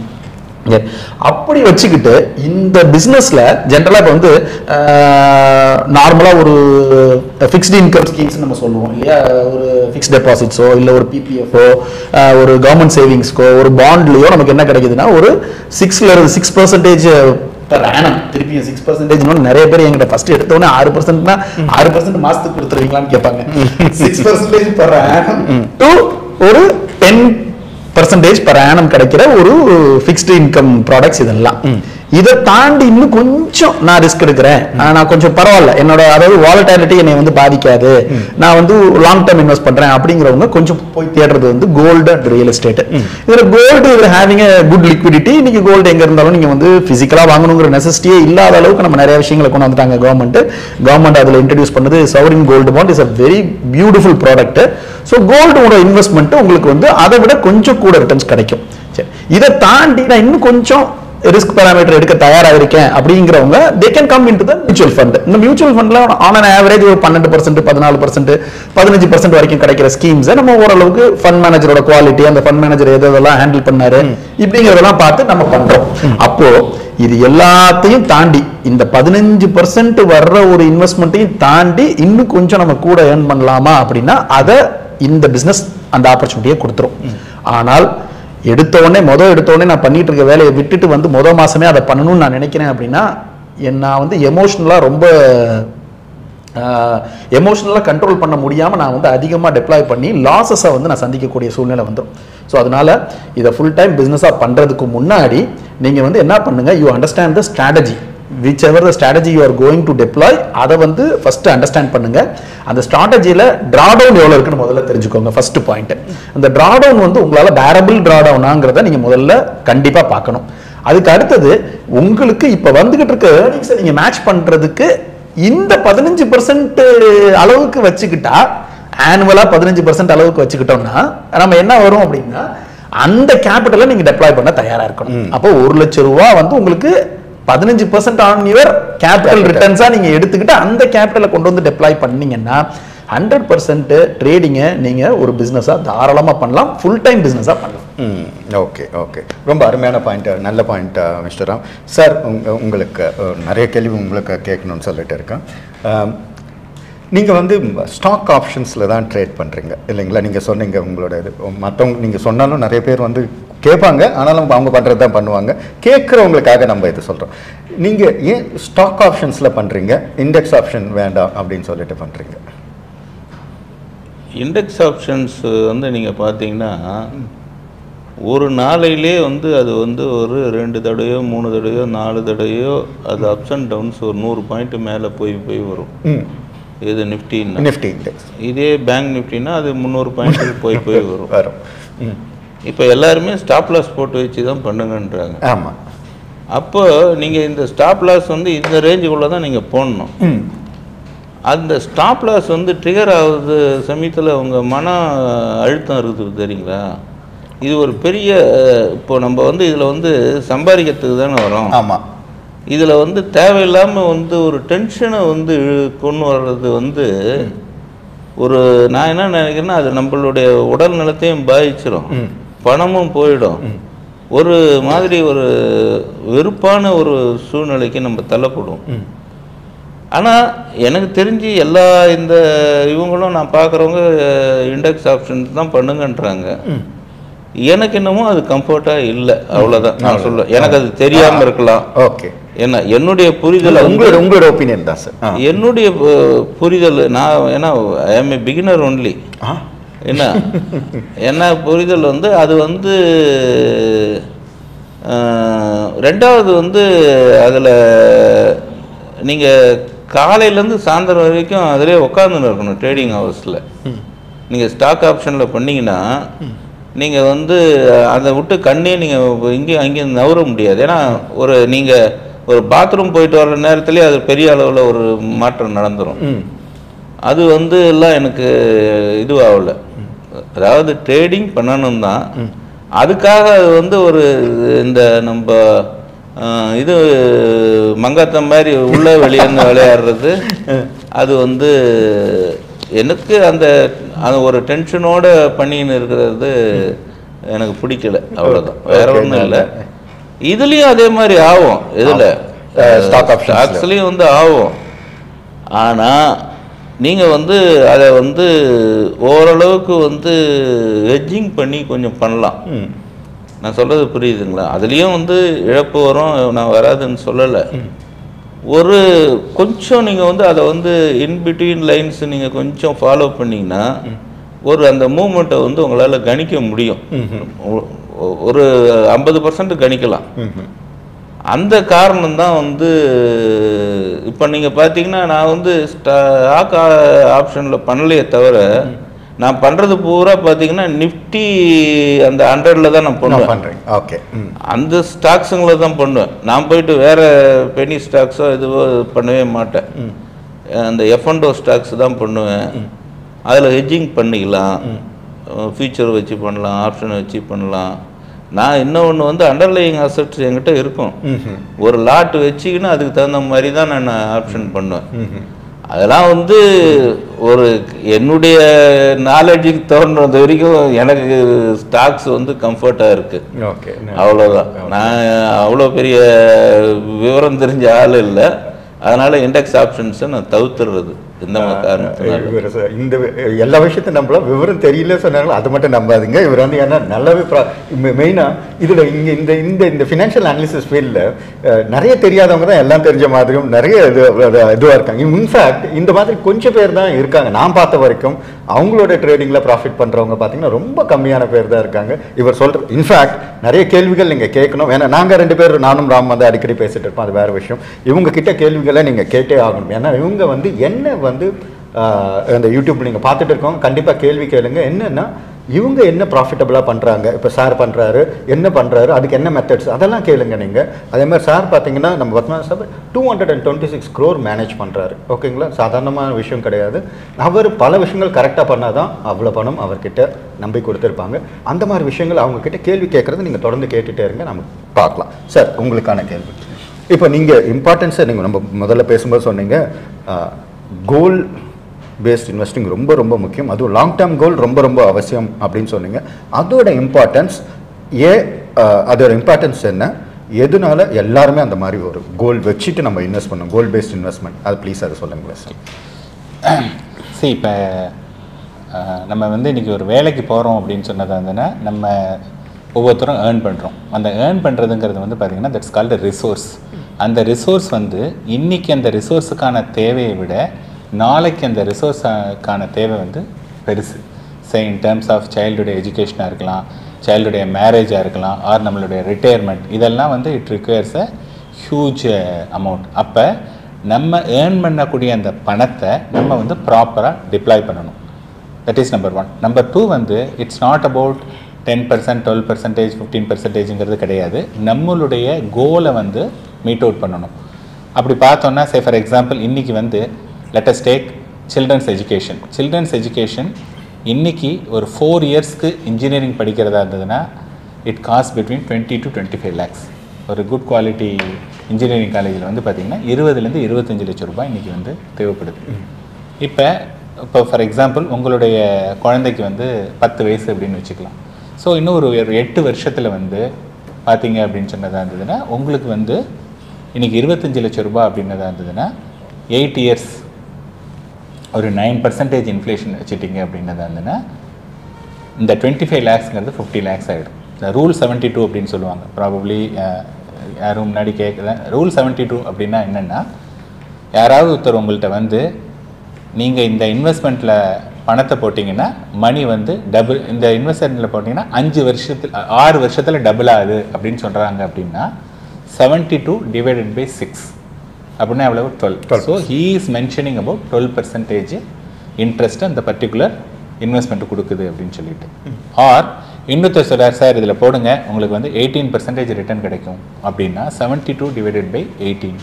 So it's means he is telling something the money will double in 4 years. இப்போ நான் வந்து என்ன சொல்கிறேன், ஒரு 9% வந்து எஜுகேஷன் இன்ஃப்ளேஷன் அப்படின்னதா இருந்ததுன்னா 72 divided by 9. So which means 8 years. So குழந்தையுடைய வயசு 10 வயசு அப்படின்னதுன்னா 18 வயசில் ஹையர் எஜுகேஷன் போகும்போது என்ன ஆகிடுதுன்னா இந்த 25 lakhsங்கிறது 50 lakhs ஆகிடுது. ஸோ ஐயோ இன்றைக்கே 25 லட்சமா 50 lakhs அப்படிங்கிறது வந்து ஓகே ஒரு மலப்பான ஒரு தொகையாக இருக்கலாம். பட் அதை வந்து இப்பயே நம்ம ஸ்டார்ட் பண்ணோம் அப்படின்னதாக இருந்ததுன்னா அதை வந்து ஈஸியாக நம்ம வந்து மீட் அவுட் பண்ணிடலாம் த்ரூ த மியூச்சுவல் ஃபண்டு ரூட்டில் வந்து அது கண்டிப்பாக பண்ண முடியும். அதே மாதிரி பார்த்திங்கன்னா உங்களுடைய குழந்தையோட education and more importantly retirement இது இன்றைக்கி வந்து நம்மளுடைய மந்த்லி எக்ஸ்பென்சஸ் லெட்டஸே ஒரு 50,000 rupees ஆகுது அப்படின்னதுன்னா இந்த இன்ஃப்ளேஷன் வந்து நம்ம ஒரு 6 to 7% வச்சுக்கலாம். ஏன்னா எஜுகேஷன் இன்ஃப்ளேஷன் வந்து ஹைலி காம்படிட்டிவ். அதனால வந்து and the parents are willing to pay any price. அதனால தான் இங்கே இன்ஃப்ளேஷன் ஜாஸ்தியாக இருக்குது. இங்கே பொறுத்த வரையும் நம்ம ஹவுஸ் ஹோல்டு இதை பொறுத்த வரையும் ஓகே நான் சென்னையில் இருக்கேன், நாளைக்கு வந்து இங்கே ரொம்ப காஸ்ட்லியாக இருக்கா, I can go to the Coimbatore, Madurai, Trichy அப்படிங்கிற மாதிரி சின்ன டவுனுக்கு போய்க்கலாம். Still I can manage. So 6%ங்கிறது வந்து it is reasonable for the monthly எக்ஸ்பென்சஸ்க்கு வரும். அப்படி வந்து பார்த்திங்கன்னா இன்றைக்கி 50 லட்சம் ரூபாய் இருக்குது. இன்றைக்கி ஒருத்தருக்கு வந்து 45 years. இன்றைக்கி எல்லாருமே வந்து பார்த்தோன்னா they want to retire early. சரி, முன்னாடி இருந்த ஜென்ரேஷன் இந்த எங்கள் அப்பா இந்த காலத்துலலாம் 58, 60 இன்னும் கொஞ்சம் எக்ஸ்டென்ஷன் கிடைக்காதா, அந்த காலத்துலலாம் டேட் எல்லாமே தள்ளி கொடுப்பாங்க, இன்னும் கொஞ்சம் நாள் ஒர்க் பண்ணணும் அப்படின்னலாம். அதெல்லாம் வந்து கான் ஆர் த டேஸ். இன்றைக்கி வந்து நான் ஒரு 23, 24 வயசு ஒருத்தரை மீட் பண்ணுறேன்னா அந்த பையன் என்ன சொல்கிறான்னா நான் 40 வயசில் ரிட்டையர் ஆகணும், 45 வருஷத்தில் ரிட்டையர் ஆகணும். இன்றைக்கி வாட் த ஸ்டாட்டிஸ்டிக்ஸ் சேஸ், இன்றைக்கி நம்மளுடைய லைஃப் எக்ஸ்பெக்டன்சின்னு பார்த்தீங்கன்னா 80லேருந்து 85 years வரையும் சொல்கிறாங்க. So going forward maybe 10 years 15 yearsல because of the medical அட்வான்ஸ்மெண்ட்டில் வந்து there is a high probability everybody will live for 100 years. 100 yearsங்கிறது ரொம்ப சாதாரண ஒரு விஷயமா போயிடலாம். அப்போ everybody wants to retire early. அப்போ 20 வருஷம் ஆக்டிவ் ஒர்க்கிங் இயர்ஸ், அதுக்கப்புறமா 30 years 40 years வந்து ஒரு அதுக்கப்புறமா retire ஆனோம்னா there income is not zero but not that much இந்த ஆக்டிவ் இதில். அப்போ வந்து கம்மியாக இருக்கும், சில பேருக்கு ஜீரோவாக கூட இருக்கும். இப்போ வந்து த பிக்கஸ்ட் சேலஞ்ச் வந்து நமக்கு எல்லாருக்கும் என்ன இருக்க போகிறது அப்படின்னதுன்னா living long. That is going to be the biggest challenge. அப்போ நம்மளுடைய ரிட்டையர்மெண்ட்டுங்கிறது ரொம்ப ரொம்ப இம்பார்ட்டன்ட். ஸோ நான் முன்னாடி சொன்ன மாதிரி இன்றைக்கி 50,000 அப்படிங்கிறது வந்து ஈவன் ஒரு 6% இன்ஃப்ளேஷனில் வந்து பார்த்திங்கன்னா next 12 yearsல it will be a lakh. another 12 yearsல வந்து பார்த்திங்கன்னா it will be 2 lakhs per month. So இங்கே வந்து என்னென்னா இந்த 2 lakhsங்கிறது வந்து நம்ம 80 yearsல போகும்போது சம்வேர் அரௌண்ட் மந்த்லியே நமக்கு வந்து 8-10 லட்ச ரூபா தேவைப்படும். அப்பா. ஸோ இது வந்து திஸ் இஸ் சிம்பிள். இது நான் ஒன்றும் பயமுறுத்தவே இல்லை. ஏன்னா நீங்கள் வந்து நான் சொல்லக்கூடியது future projection. You just check. இன்றைக்கி 50,000 ரூபா இருக்கிறவங்க நிறைய பேர் 20 வருஷத்துக்கு முன்னாடி மேரேஜ் ஆகிருக்கும், இது பண்ணியிருப்பாங்க. அன்றைக்கி எவ்வளோ இருந்தது? அன்றைக்கி ஒரு 5,000 rupees 6,000 rupeesக்கு மேலெல்லாம் இல்லை. இன்றைக்கி அது 10x இருந்திருக்கு. அப்படின்னதுன்னா ஃப்யூச்சரில் வந்து அந்த மாதிரி இருக்கிறதுக்கான ப்ராபபிலிட்டி வந்து நிறைய. ஸோ நம்மளுடைய இன்வெஸ்ட்மெண்ட்டை அந்த கோலோட அட்டாச் பண்ணிட்டோம் அப்படின்னதாக இருந்ததுன்னா நம்ம மார்க்கெட்டுடைய டே இன் அண்ட் டே அவுட் அதை பார்த்துட்டோ அல்லது இந்த ப்ராஃபிட் புக்கிங் அப்படிங்கிற விஷயம் பண்ண மாட்டோம். அதர்வைஸ் என்ன ஆகும்னா இன்வெஸ்ட் பண்ணிகிட்டே இருப்பாங்க. சார் ஊருக்கு பக்கத்தில் ஒரு இடம் வந்தது, அதை வாங்கிடுறேன். நம்ம வந்து அந்த ஊருக்கே போகிறது கிடையாது. ஓகே, என்னத்துக்காக அந்த இது வாங்கணும்? இந்த ஊருக்கு வாங்குறதுனால என்ன ஆகுதுன்னா நம்மளுடைய குழந்தைங்களுடைய எஜுகேஷன் வந்து பாதிக்குது, நம்மளுடைய ரிட்டையர்மெண்ட்டுக்கான தேவை பாதிக்குது. So when you attach your investment to the கோல், இப்போ கோல் அப்படிங்கும்போது என்னென்னா நம்ம ஃபோக்கஸ் அங்கே இருக்கும். ஸோ இந்த ஒரே ஒரு ரீசன்னால தான் வந்து அண்ட் அகெயின் மார்க்கெட் சார் சொன்ன மாதிரி மார்க்கெட் அப்ஸ் அண்ட் டவுன், அதெல்லாம் அப்ஸ் அண்ட் டவுன்ஸ் எல்லாம் ஈக்குவேட் ஆகிட்டு will have a peaceful life. So goal orient வந்து ரொம்ப ரொம்ப இம்பார்ட்டன்ட். டெஃபினட்டாக லாங் பீரியடில் வந்து அதை நம்ம நல்லா அச்சீவ் பண்ண முடியும். ரொம்ப அருமையான பதில் சார். இன்ஃபேக்ட் நான்லாம் 18 வருஷம் இந்த இண்டஸ்ட்ரியில் இருந்தோம். சார்கிட்ட காலையில் பேசும்போது பல விஷயங்கள் நான் கற்றுக்கிட்டு இருக்கேன். இதை நான் உங்ககிட்ட இருந்து கற்றுட்டதை நான் நிறைய பேருக்கு சொல்லிக் கொடுக்க போகிறேன். ஆனால் ரொம்ப நிறைய விஷயங்கள் கற்றுட்டேன் காலையிலேருந்து. மிஸ்டர் ராம் வந்து 2 கேள்விகள், நீங்கள் எப்படி எந்த இது சீக்வன்ஸில் வேணால் சொல்லுங்கள். மக்கள் வந்து கேட்குறாங்க பாண்ட்ஸை பற்றி சொல்லுங்கள் அப்படின்னு சொல்லிட்டு, நீங்கள் அதை பற்றி சொல்ல ஆசைப்பட்றீங்களா? இல்லைன்னா இன்னொரு கேள்வி இருக்குது, என்னென்னா நீங்கள் நிறைய இதில் வந்து இந்த கேம்ரிலா ஸ்ட்ராட்டஜி பற்றி சொல்லிட்டு இருக்கீங்க. கன்சிஸ்டண்ட்டாகவும் ரிட்டர்ன் வருதுன்ட்டு நிறைய உங்களோட யூடியூப்லேயே வந்து பேசுகிறவங்களும் நான் பார்த்துருக்கேன், உங்களோட இதில் அட்டன் பண்ணவங்களும் பார்த்துட்ருக்கேன். ஆனால் ஏன் தொடர்ந்து மக்கள் அதை ஃபாலோ பண்ண, ஏதோ ஒரு ஸ்ட்ராட்டஜிலையும் ஏன் ஸ்டிக் பண்ண இருக்க மாட்டேன்றாங்க? ஏன் தொடர்ந்து வேறு ஸ்ட்ராட்டஜி மாற்றிக்கிட்டே இருக்காங்க? 10 நாளுக்கு ஒரு ஸ்ட்ராட்டஜி பண்ணுறாங்க. இதனால் ஏதாவது பாதிப்பு இருக்கா, இல்லை ஒரு ஸ்ட்ராட்டஜியில் ஃபாலோ பண்ணால் நல்லதா? நீங்கள் என்ன நினைக்கிறீங்க? 2 கொஸ்டினுமே சொல்லிடலாம். இப்போ பாண்ட் இன்வெஸ்ட்மெண்ட் அப்படின்னா நம்ம வந்து முதல்ல பாண்ட் இன்வெஸ்ட்மெண்ட்டில் என்னென்ன டைப்ஸ் இருக்குங்கிறத நம்ம தெரிஞ்சுக்கிட்டு இருந்தோம், ஃபர்ஸ்ட் பாயிண்ட்டு. ரெண்டாவது அதில் ஹையர் ஈல்டு கொடுக்குற பாண்ட்ஸு என்ன ரிஸ்க் பேராமீட்டர் அதில் இருக்குது, இன்வால்வ் ஆகிருக்கு அப்படிங்கிறத தெரிஞ்சுக்கிட்டு நம்ம இன்வெஸ்ட் பண்ணணும். ஒரு போர்ட்ஃபோலியோ நீங்கள் ஒரு பில் பண்ணுறீங்க அப்படின்னா கண்டிப்பாக அதில் various type of assets classes கண்டிப்பாக இருந்தே ஆகணும். அதில் one of the asset class நீங்கள் பாண்டாக கிரியேட் பண்ணிக்கோங்க. இதில் நிறைய பில்ஸ் இருக்குது. பாண்டுங்கிறது இன்றைக்கி நம்ம வந்து கவர்மெண்ட் இஷ்யூ பண்ணுற பாண்ட்ஸே நிறைய வர ஆரம்பிச்சிருச்சு இல்லையா? So there are rating agencies which are giving ratings for the bonds. நான் கிரெசில் வந்து AAA AA இப்படிலாம் கொடுக்குற பாண்ட்ஸ்லாம் நிறைய இருக்குது. ஸோ முதல்ல வந்து நம்ம வந்து அதில் என்ன ரிட்டர்ன் கிடைக்குது, அந்த ரிட்டர்னுக்கான ரிஸ்க் பேராமீட்டர் என்ன இருக்குது இப்படிங்கிறத நம்ம தெரிஞ்சுக்கிட்டு பாண்ட்ஸ்குள்ளார போகிறது நல்லது. ஒரு போர்ட்ஃபோலியோ நீங்கள் பில் பண்ணும்போது அதில் ஒரு போர்ஷன் நீங்கள் தாராளமாக பாண்டை வச்சுக்கோங்க. ஏன் பாண்டை வச்சுக்கோங்க அப்படின்னு சொல்கிறோம் அப்படின்னா, இன்ட்ரெஸ்ட் ரேட்ஸ் நமக்கு வந்து இப்போ இன்க்ரீஸ் ஆகிட்டே தான் இருக்குது இல்லையா? இப்போ ரீசெண்ட் டைமிங்ஸ் வந்து நம்ம interest rates across the Globe எல்லா கண்ட்ரிலுமே இன்ட்ரெஸ்ட் ரேட்ஸ் ஏற்றிக்கிட்டே தான் இருக்காங்க. ஸோ பாண்டோட ஈல்டு வந்து ப்ரொபோர்ஷனேட்லி உங்களுக்கு வந்து மார்க்கெட்டை கம்பேர் பண்ணும்போது இந்த மாதிரி இன்ட்ரெஸ்ட் ரேட் இன்க்ரீஸ் ஆகிற டயத்தில் bond will match the equity டிப்ரிசியேஷனை bond வந்து மேட்ச் பண்ணக்கூடிய வாய்ப்பை உங்களுக்கு கொடுக்கும். ஸோ அதனால அதில் ஒரு பர்டிகுலர் பர்சன்டேஜ் ஆஃப் இன்வெஸ்ட்மெண்ட்டை நீங்கள் வச்சுக்கிறது ரொம்ப நல்லது. ரைட். அடுத்தது ரெண்டாவது, பர்டிகுலராக அட்வான்ஸ் கேம்பிட்டல் ஸ்ட்ராட்டஜின்னு இல்லை, மக்கள் வந்து ஒரே ஸ்ட்ராட்டஜியில் ஏன் ஸ்டிக் ஆன் ஆக மாட்டேங்கிறாங்க அப்படி தான் நம்ம எடுத்துக்கணும்.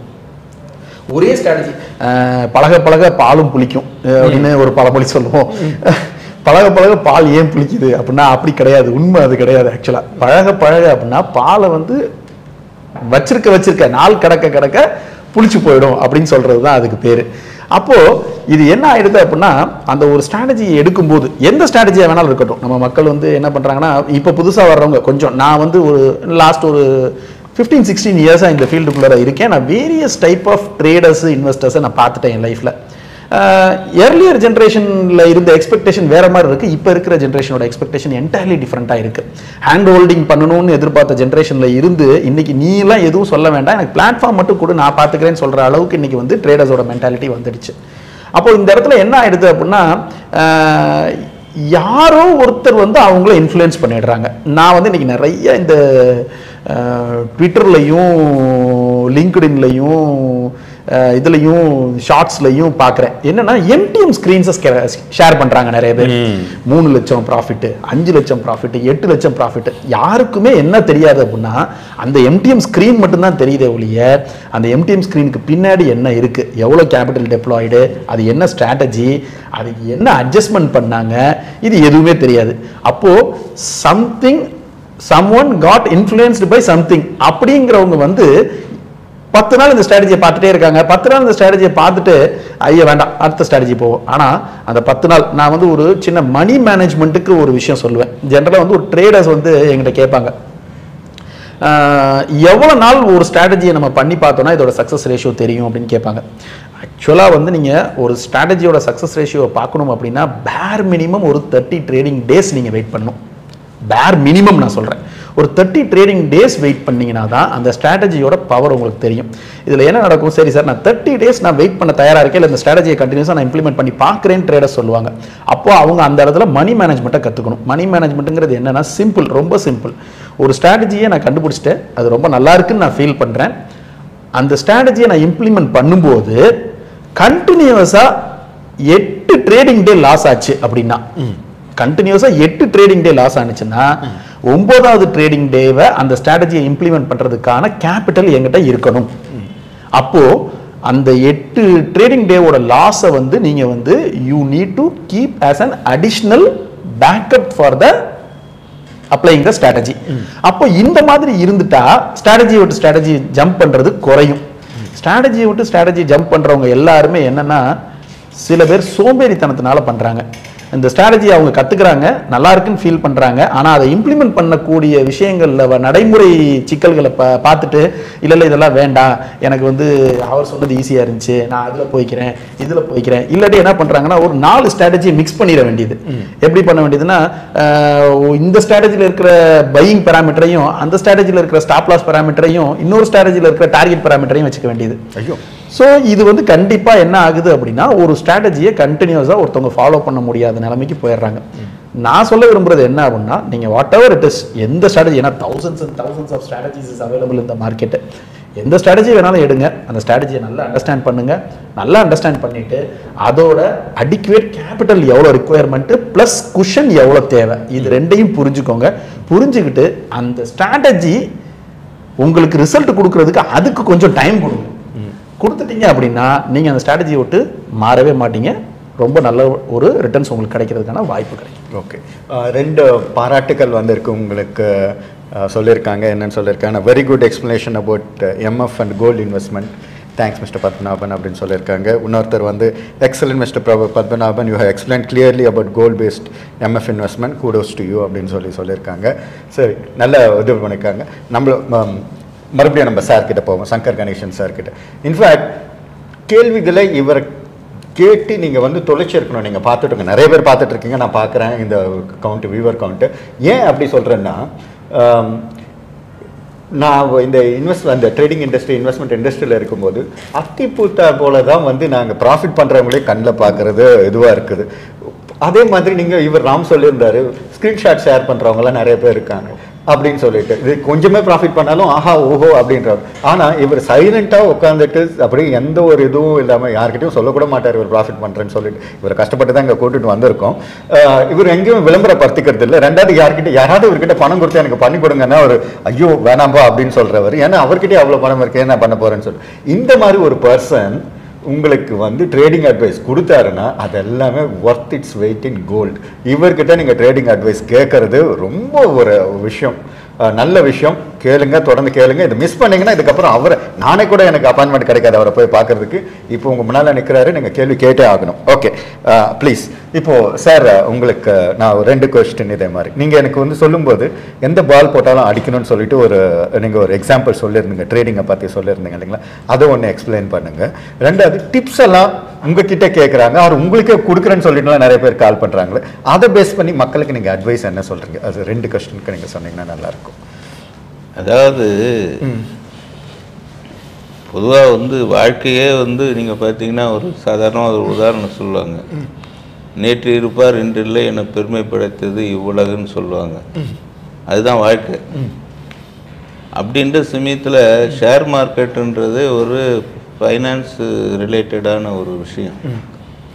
அதில் வந்து ஸ்பெக்குலேஷன்ன்றது வந்து ரொம்ப ரொம்ப ஒரு அதுதான் அதனுடைய ஒரு தேரின்னே சொல்லலாம். அதனுடைய இதுவே இல்லைன்னா சார் சொன்ன மாதிரி பாண்ட்ஸ் அதுதான் போயிடணும். ஷேருனாலே அது ஸ்பெக்குலேஷன் தான்.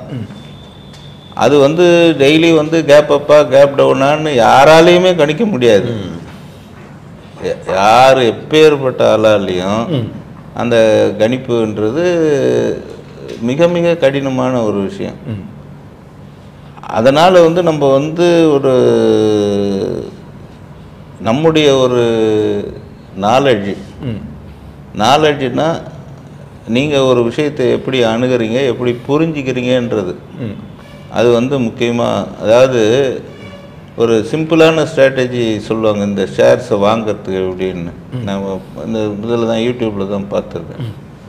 நீங்கள் ஒரு இதுக்கு போங்க மார்க்கெட்டுக்கு, அந்த மார்க்கெட்டில் வந்து எதை வந்து பப்ளிக் வந்து நிறைய வாங்குறாங்கன்னு பாருங்கள், அந்த ப்ராடக்ட் வந்து யார் தயார் பண்ணுறாங்கன்னு அந்த கம்பெனியை பாருங்கள், சிம்பிளாக அதை வாங்கிட்டு போங்கன்னுவாங்க.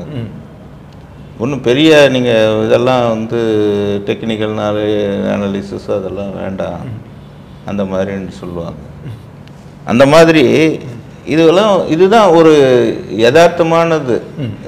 இது வந்து ஒரு இதில் ஷேர் மார்க்கெட்டில் என்னங்க இருக்குது, ஒன்று குறைச்ச விலைக்கு வாங்கி அதிக விலைக்கு விற்கணும், இல்லையா அதிக விலையில் வந்து விற்றுட்டு கீழே வந்து குறைச்ச விலையில் வாங்க. இதுதான் இந்த ரெண்டு தான் இருக்குது. இதில் வேறு விஷயம் இவ்வளோதான். இதுக்கு தான் இப்போ சார் சொன்ன மாதிரி பல ஆயிரக்கணக்கான ஸ்ட்ராட்டஜிஸு அது இது எல்லாமே இருந்துன்னு இருக்கு.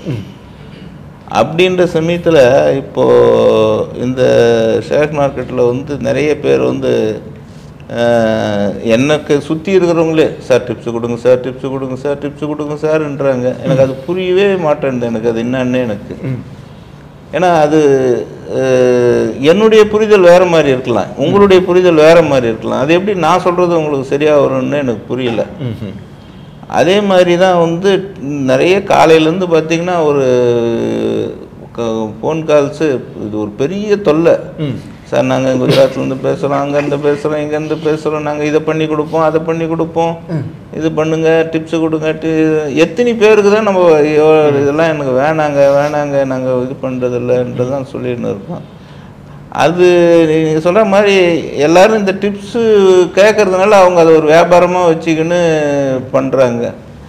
அது நம்ம என்ன சொல்ல முடியும், நம்ம ஏமாறுறவனை சொல்கிறதா ஏமாத்துறவனை சொல்கிறதா ரெண்டு பேருமே கரெக்டாக தான் பண்ணின்னு இருக்காங்க. ஓகே சார், அது நம்முடைய புரிதல் வேணுங்க. ஓகே சார், அதுதான் முக்கியம். ஓகே சார், ஓகே நல்லது. ஓகே சார், இது அப்ஸ் அண்ட் டவுன்ஸ், அதுக்கு முன்னால் நான் கேட்குறேன், மியூச்சுவல் ஃபண்ட் வந்து ரிஸ்கின்னு சொல்கிறாங்களே, அதை பற்றி உங்களோட இது என்ன? ஏன்னா அது படிக்கிறாங்களா பெரிய மியூச்சுவல் ஃபண்ட் அப்படின்னு சொல்லிட்டு சப்ஜெக்ட் மார்க்கெட் ரிஸ்க்னு முடிக்கிறாங்க. அதை பற்றி உங்களோட ஒப்பீனியன் என்ன சார்? ஓகே, சரி, ஆக்சுவலி பார்த்தீங்கன்னா தட்ஸ் கால்ட் ஸ்டாச்சுட்டரி வார்னிங். அதாவது என்ன சொல்லுவாங்கன்னா, mutual fund investments R subject to market risk, please read the offer document carefully before investing. ஓகேங்களா, இது வந்து this is called statutory warning. இப்போ நம்ம வந்து ஸ்டாச்சுட்டரி வார்னிங் போட்டதுனால எல்லாரும் என்ன சொல்லுவாங்க, சார் எல்லாம் சொல்கிறதெல்லாம் நல்லா இருக்குது, ஆனால் கடைசியில் இதை சொல்கிறீங்க, அதனால தான் எங்களுக்கு பயமாக இருக்குது. ஓகேங்களா, இப்போ இந்த ஸ்டாச்சுட்டரி வார்னிங்கை வந்து ரொம்ப ஸ்ட்ரிக்டாக ஃபாலோ பண்ணுறது மியூச்சுவல் ஃபண்டில் மட்டும்தான், பாக்கி இதில் எல்லாம் ஃபாலோ பண்ணுறது கிடையாது. இப்போ நான் வந்து ஒரு எக்ஸாம்பிள் சொல்கிறேன். இப்போ நீங்கள் வந்து ஒரு 3 இயர்ஸ்க்கு முன்னாடி ஒரு ஃபிக்ஸட் டெபாசிட்டில் பணம் போட்டிருந்தீங்க, அன்றைக்கி வந்து 8% ரிட்டர்ன் கிடச்சிது, கரெக்டாக? இப்போ அன்றைக்கி நீங்கள் 3 இயர்ஸ்க்கு முன்னாடி போடும்போது உங்களுடைய மனநிலை என்னென்னா, நான் இப்போ போடுறேன் 3 வருஷத்துக்கு எனக்கு பணம் தேவையில்லை, நெக்ஸ்ட்டு 3 இயர்ஸ் கழித்து நான் பணத்தை எடுக்கும்போது எனக்கு சேம் ஆப்பர்ச்சுனிட்டியோ இதை விட பெட்டர் ஆப்பர்ச்சுனிட்டியோ இருக்குங்கிறது தான் மோஸ்ட் ஆஃப் த இன்வெஸ்டருடைய மனநிலை. ஆனால் அது வந்து இல்லை. இன்றைக்கி 5%, 6%, கொஞ்ச நாளைக்கு முன்னாடி 5%, இப்போ ஒரு 6% இருக்குது. இப்போ this is called reinvestment risk. அப்போ பேங்க் என்ன சொல்லணும், when you are investing in a fixed deposit, your fixed deposits are subject to reinvestment risk. போடுறாங்களா யாராவது? போடுறதில்லை, கண்டிப்பாக இல்லை. போடுறதுனால அது நல்ல இன்வெஸ்ட்மெண்ட். ஆமாம். அதுக்கப்புறமா தங்கத்துடைய விலை ஏற்ற இறக்கம் இருக்குது. ஆமாம். ஆகஸ்ட் 21 $5,500 கிராம் விற்றுது, இன்னைக்கு வந்து 4,700 ரஃப்லி அபவுட் அந்த ரேஞ்சில் விற்குது. அப்போ தங்கம் வாங்குறவங்க எல்லாருக்குமே என்ன நினைப்பு, தங்கம்னா எப்போதுமே மேலே தான் போயிட்டுருக்கும், மண்லையும் பொண்ணுலையும் போட்டோன்னா இட் இஸ் ஆல்வேஸ் கோ அப். ஆனால் இப்போ இறங்கி போச்சா இல்லையா? அப்போ நான் என்ன சொல்ல வரேன்னா, எனிதிங் ஃபிக்ஸட் டெபாசிட்டை தவிர எந்த ஒரு இதுவுமே வந்து இன்வெஸ்ட்மெண்ட் அப்படின்னாலே it is subject to fluctuation. அப்போ வந்து என்னென்னா, அங்கே ஏன் தங்கத்துடைய வேலை ஏற்ற இறக்கத்துக்கு இல்லைன்னு எந்த நகை கடைக்காரங்களோ அல்லது யாராவது போடுறாங்களா? போடுறதில்ல. Then comes to real estate. 10 இயர்ஸாக ரியல் எஸ்டேட்டில் வந்து பெருசாக க்ரோத் இல்லை சென்னையில். அப்படிங்கும்போது ரியல் எஸ்டேட்டில் நாட் ஓன்லி ப்ரைஸ் ஃப்ளக்சுவேஷன், நீங்கள் விற்கவே முடியாது, தட்ஸ் கால்ட் லிக்விடிட்டி ரிஸ்க். லிக்விடிட்டியும் இல்லை. அப்போ யாராவது அங்கே போடுறாங்களா? யாரும் போடுறதில்லை. ஆனால் இன்னைக்கு பாருங்கள், ஒன்று போடுறதே கிடையாது, அல்லது போட்டால் ஒரு சிலதுக்கு நம்ம ரொம்ப இம்பார்ட்டன்ஸ் கொடுக்குறோம், சிலதுக்கு வந்து ரொம்ப அசட்டையாக இருக்கும். இன்றைக்கி வந்து ஒரு 3 இயர்ஸாக நீங்கள் வந்து ஒரு டிவியில் ஏதாவது ஒரு சீரியல் பார்த்தாலோ இல்லை சினிமாவில் பார்த்தாலோ யாராவது சிகரெட் குடிக்கிறாங்களோ தண்ணி அடித்தாங்களோ புகைப்பிடித்தல் உடல் நலத்திற்கு கேடு, நீங்கள் வந்து மது இதை கெடுக்கும் அப்படின்னு சொல்லிட்டு போடுறாங்க. ஆனால் அதை பார்த்துட்டு தான் எல்லாம் குடிக்கிறாங்க. ஒன்று ஸ்டாச்சுட்டரி வார்னிங்கை வந்து கம்ப்ளீட்லி தே ஆர் இக்னோரிங், அல்லது ஸ்டாச்சுட்டரி வார்னிங்கை வந்து ரொம்ப பெருசாக எடுத்துகிட்டு அந்த மாதிரி பண்ணுறாங்க. கம்மிங் பேக் டு உங்களுடைய அந்த மியூச்சுவல் ஃபண்டு, என்னை பொறுத்த வரையும் mutual fund investment R not a risky investment, it is a volatile investment. ரிஸ்க்குக்கும் வாலடைலுக்கும் உள்ள டிஃபரன்ஸ் என்னென்னா, ரிஸ்க் அப்படின்னதாக இருந்ததுன்னா either you will lose full money are part of the மணி. ஆனால் மியூச்சுவல் ஃபண்டில் வந்து வாலடைல் இன்வெஸ்ட்மெண்ட்டுங்கிறதுனால நீங்கள் ஃபார் எக்ஸாம்பிள் ஜனவரி 2020 வந்து 10 லட்ச ரூபா போட்டிருந்தீங்க அப்படின்னதுன்னா மார்ச் 23, 2020 ஃபஸ்ட்டு லாக்டவுனில் வந்து your 10 lakhs will become 7 lakhs. ஆனால் இன்றைக்கி அது வந்து பார்த்திங்கன்னா 18 lakhs 20 lakhsக்கு மேலே ஆயிடுச்சு. ஸோ அது இப்போ என்ன ஆச்சுன்னா அந்த பர்டிகுலர் பீரியடில் கீழே வந்தது. This is called volatility. Volatility is the way of life. Volatility நம்மளுடைய friend. So just replace risk with volatility. அதை நீங்கள் புரிஞ்சுக்கிட்டீங்கன்னா you can make money in mutual fund. Okay sir, இப்போது நிறைய கேள்விகள் இருந்தாலும் இப்போது நம்ம முடிக்க வேண்டிய டைம் வந்துட்டு இருக்குது. ஸோ அதனால் சில கேள்விகள் கேட்டுட்டு இருக்காங்க. ராம் கொஞ்சம் ரொம்ப ஃபாஸ்ட்டாக சொல்லிடுங்க. ஒரு கேள்வி வந்து இருக்குன்னா, lot of telegrams and Instagram பேஜஸ்லாம் வந்து டிப்ஸ் கொடுக்குறேன் அப்படின்னு சொல்கிறாங்களே, அதை பற்றி நீங்கள் என்ன சொல்கிறீங்க? அது வந்து அன்சாலிசிட்டட், அதாவது நம்பகத்தன்மை இல்லாத விஷயங்களை வந்து நம்ம எடுத்துக்கவே கூடாது, அதுதான் உண்மை. இதை வந்து செபி வந்து ரொம்ப இனிஷியேட்டிவ் எடுத்துக்கிட்டு இருக்காங்க. இந்த மாதிரி அன்சாலிசிட்டட் மெசேஜஸை நம்பாதீங்க, எந்த எஸ்எம்எஸையும் வந்து பிலீவ் பண்ணாதீங்க அப்படின்னு சொல்லிட்டு அவங்க they are promoting it. And through members வந்து அவங்க ரெகுலராக கிளைண்ட்ஸ்க்கு வந்து they are sending circulars, they are sending messages எல்லாமே பண்ணிட்டு இருக்காங்க. இப்போ இதில் வந்து நம்ம சரி இது ஒரு பக்கம் போனாலுமே வந்து இது குறைய மாட்டேங்குது, இது புற்றீசல்னு சொல்லுவோம், அது மாதிரி இப்போ கிளம்பிட்டு இருக்காங்க நிறைய பேர். நிறைய நான் ரெகுலராக பண்ணிட்டு இருக்கேன், டிப்ஸ் பண்ணிட்டு இருக்கேன், நான் ரெகுலராக நியூஸ் கொடுத்துட்டு இருக்கேன், நான் ரெகுலராக போட்டுட்டு இருக்கேன் அப்படி இப்படின்னு சொல்லி ட்விட்டர் வந்து இன்னைக்கு ரொம்ப ஃபேமஸாக இருக்குது. என்னன்னா அவங்க தன்னை எஸ்டாப்ளிஷ் பண்ணிக்கிறதுக்கு. இப்போ இதில் வந்து செபி வந்து இப்போ ஆக்சுவலாக கவனம் செலுத்த ஆரம்பிச்சிட்டாங்க. செபி வந்து they have already come up with the draft paper stating that to regulate the influences, market இன்ஃப்ளூயன்சஸை they are going to regulate. Once ஒரு ரெகுலேஷன் வந்துருச்சு அப்படின்னா இந்த இன்ஃப்ளூயன்சஸும் ரொம்ப நல்ல இன்ஃப்ளூயன்சஸ் ஃபில்டர் பண்ணி, அதாவது தேவையில்லாததெல்லாம் ஃபில்டர் ஆகிட்டு தேவை உள்ளது மட்டும் நமக்கு கிடைக்கிறதுக்கான விஷயங்களை கண்டிப்பாக சீக்கிரமே வந்துடும். SEBI is in track on that. Okay sir, ஒரு கேள்வி. நீங்கள் இண்டஸ்ட்ரியிலே டைரக்ட் இண்டஸ்ட்ரியிலே இருக்கிறீங்க, இந்த இதில் இருக்கிறதுனால உங்களுக்கு ட்ரேடிங் சம்மந்தப்பட்டதில்லை. என்ன கேட்குறாங்கன்னா, எந்த செக்டார் நல்லா இருக்கும் அப்படின்னு மாதிரி மக்கள் கேட்குறாங்க. அந்த மாதிரி ஸ்டாக்ஸ் வாங்கலான்ட்டு ஒரு கேள்வி இப்போ வந்திருக்கு. நீங்கள் என்ன நினைக்கிறீங்க? எது வேணால் இருக்கலாம். நீங்கள் இண்டஸ்ட்ரியில் இருக்கிறதுனால எந்த செக்டார் நல்லா இருக்கும்னு நினைக்கிறீங்க? சார், செக்டார் வந்து அது ஒரு சைக்கிள்னு சொல்லுவாங்க. அது வந்து இந்த செக்டார் தான் வந்து இப்போ ஒரு 6 இல்லை ஒரு 3-4 மாதத்துக்கு முன்னாடி ஐடி செக்டார் இது வந்து எவ்வளோ உயரத்தில் இருந்ததுன்னு தெரியும். இன்னைக்கு அந்த ஐடி செக்டர்லாம் ஒரு 30% கரெக்ஷனில் இருக்குது. இது வந்து நான் என்ன சொல்கிறேன்னா, நீங்கள் உங்கள் சுற்றுப்புறத்தை நல்லா வந்து கவனம் செலுத்துங்க. என்னென்ன வந்து இன்றைக்கி வந்து நீங்கள் பார்த்தீங்கன்னா, இப்போ எலக்ட்ரிக் வெஹிக்கிள் வந்து அதுதான் வந்து ஃபியூச்சர்ன்றாங்க. அந்த மாதிரியான எலக்ட்ரிக் வெஹிக்கிள் சம்மந்தமாக தரமான கம்பெனிகளாக, ஏன்னா ஒரு செக்டார் ஒன்றும் பூம் ஆகுதுனாலே அதில் வந்து நல்லதும் கெட்டதும் கலந்து வரும். அதில் நீங்கள் வந்து நல்லதை தேர்ந்தெடுக்கிறது ரொம்ப முக்கியம். அது மாதிரி அந்த எலக்ட்ரிக் வெஹிக்கிள் செக்டாரு, இந்த artificial intelligence, machine learning, data இது அனாலிட்டிக்ஸு, ரினியூவபிள் எனர்ஜி, இப்படி நிறைய இருக்குது. வந்து எக்கச்சக்கமான க்ளவுடு டெக்னாலஜி, இப்படின்னு என்னென்னமோ பிளாக் செயின் அது இதுன்னு நிறைய சொல்கிறாங்க. இப்போ இதில் எது வந்து குயிக்காக வரும், எது வந்து நீங்கள் ஒரு 3 வருஷம் 5 வருஷம் வெயிட் பண்ணணும், இதெல்லாம் இருக்குது நிறையா. ஒன்றும் அதாவது எனக்கு ஒரு வேடிக்கையாக இருக்கும். அதாவது இந்த ஷேர் மார்க்கெட்டில் பார்த்தீங்கன்னா, இன்றைக்கி டாட்டா வந்து 2000 கோடி இதில் இன்வெஸ்ட்மெண்ட் பண்ண போகிறாங்க 5 வருஷத்துலன்னு சொல்லுவாங்க. அந்த ஷேர் பார்த்தா உடனே 10% ஏறும். இனிமே அவங்க இன்னைக்கே பண்ணி நாளைக்கு அதை வந்து அவங்களே சொல்லுவாங்க இது ஒரு 5 years பிளான்னு. அந்த மாதிரி நம்ம மக்கள் வந்து ஒரு குயிக்காக முதல்ல இவர் சொன்னார் இல்லையா 6%ன்னா நீங்கள் வந்து மாசுக்கான்னு கேட்குறாங்கன்னு, அந்த மாதிரி தான் இது வந்து ஒரு இன்வெஸ்ட்மெண்ட்டில் நமக்கு ஒரு மினிமம் எவ்வளோ கிடைக்கணுன்ற ஒரு புரிதல் இருக்கணும். இதை வந்து ஒரு கேம்பிளிங்காக நினச்சி பண்ணால் இதில் அந்த கேம்பிளிங்கில் என்ன வெற்றி கிடைக்குமோ அவ்வளோதான் இதில் கிடைக்கும். இந்த பாயிண்ட் நீங்கள் ரொம்ப இது பண்ண பாருங்கள். ஏன்னா சக்ஸஸ்ஃபுல் ட்ரேடர் சொல்கிறாரு, அவரே சொல்கிறாரு கேம்பிளிங்காக இதை பார்க்காதீங்கன்ட்டு. ஆனால் மக்கள் நிறைய பேர் கேம்பிளிங்லாம் எடுத்துட்டுங்க. அந்த மாதிரி பார்த்து இப்போ நிறைய பேர் பார்த்துட்ருக்கீங்க, இந்த வாரம் நிறைய பேர் பார்த்துட்ருக்கீங்க. இதை கிளியராக நீங்கள் வந்து நோட் பண்ணியே ஆகணும். கேம்பிளிங்காக பார்க்காதீங்க, ட்ரேடிங் ஆர் இன்வெஸ்ட்மெண்ட் இது பண்ணுங்க. சார் உங்களுக்கு ஒரு கேள்வி மக்கள் கேட்டிருக்காங்க. என்ன கேட்டிருக்காங்கன்னா, ஒரு வந்து ஹை என்ஏவி இருக்குது, நல்லா பர்ஃபார்ம் பண்ணுற ஒரு ஃபண்ட் இருக்குது, இன்னொன்று லெஸ் என்ஏவி இருக்குது. இதில் ரெண்டுத்தில் எப்படி அந்த மாதிரி அது ஒரு பேராமீட்டராக வச்சுட்டு பார்க்கலாமா, அப்படியே பார்த்தாலும் கரெக்டாக அப்படின்னு சொல்லி கேட்குறாங்க. ஓகே, சரி ஃபர்ஸ்ட் ஆஃப் ஆல் வந்து என்னென்னா மியூச்சுவல் ஃபண்ட் அப்படின்னா it is a portfolio which means collection of stocks. இதில் வந்து லோ என்ஏவி ஹை என்ஏவி வந்து Hartley matters. Say for example இன்றைக்கி வந்து பார்த்தீங்கன்னா ஒரு ஃபண்டுடைய ஹையஸ்ட் என்ஏவின்னு பார்த்தீங்கன்னா 2240 ஒரு ஃபண்டுடைய என்ஏவி இருக்குது. இன்னொரு ஃபண்டு இன்றைக்கி வந்து ஒரு புதுசாக வந்த ஃபண்டு 10 ரூபா என்ஏவி இருக்குன்னு வச்சுக்கோங்க. இப்போ மார்க்கெட் வந்து நாளைக்கு ஒரு 50% இன்க்ரீஸ் ஆச்சுருந்தாங்க, அந்த 10 வில் பிகம் 15, 2250 இருக்கிறது வந்து பார்த்திங்கன்னா 4500 ஆக போகுது.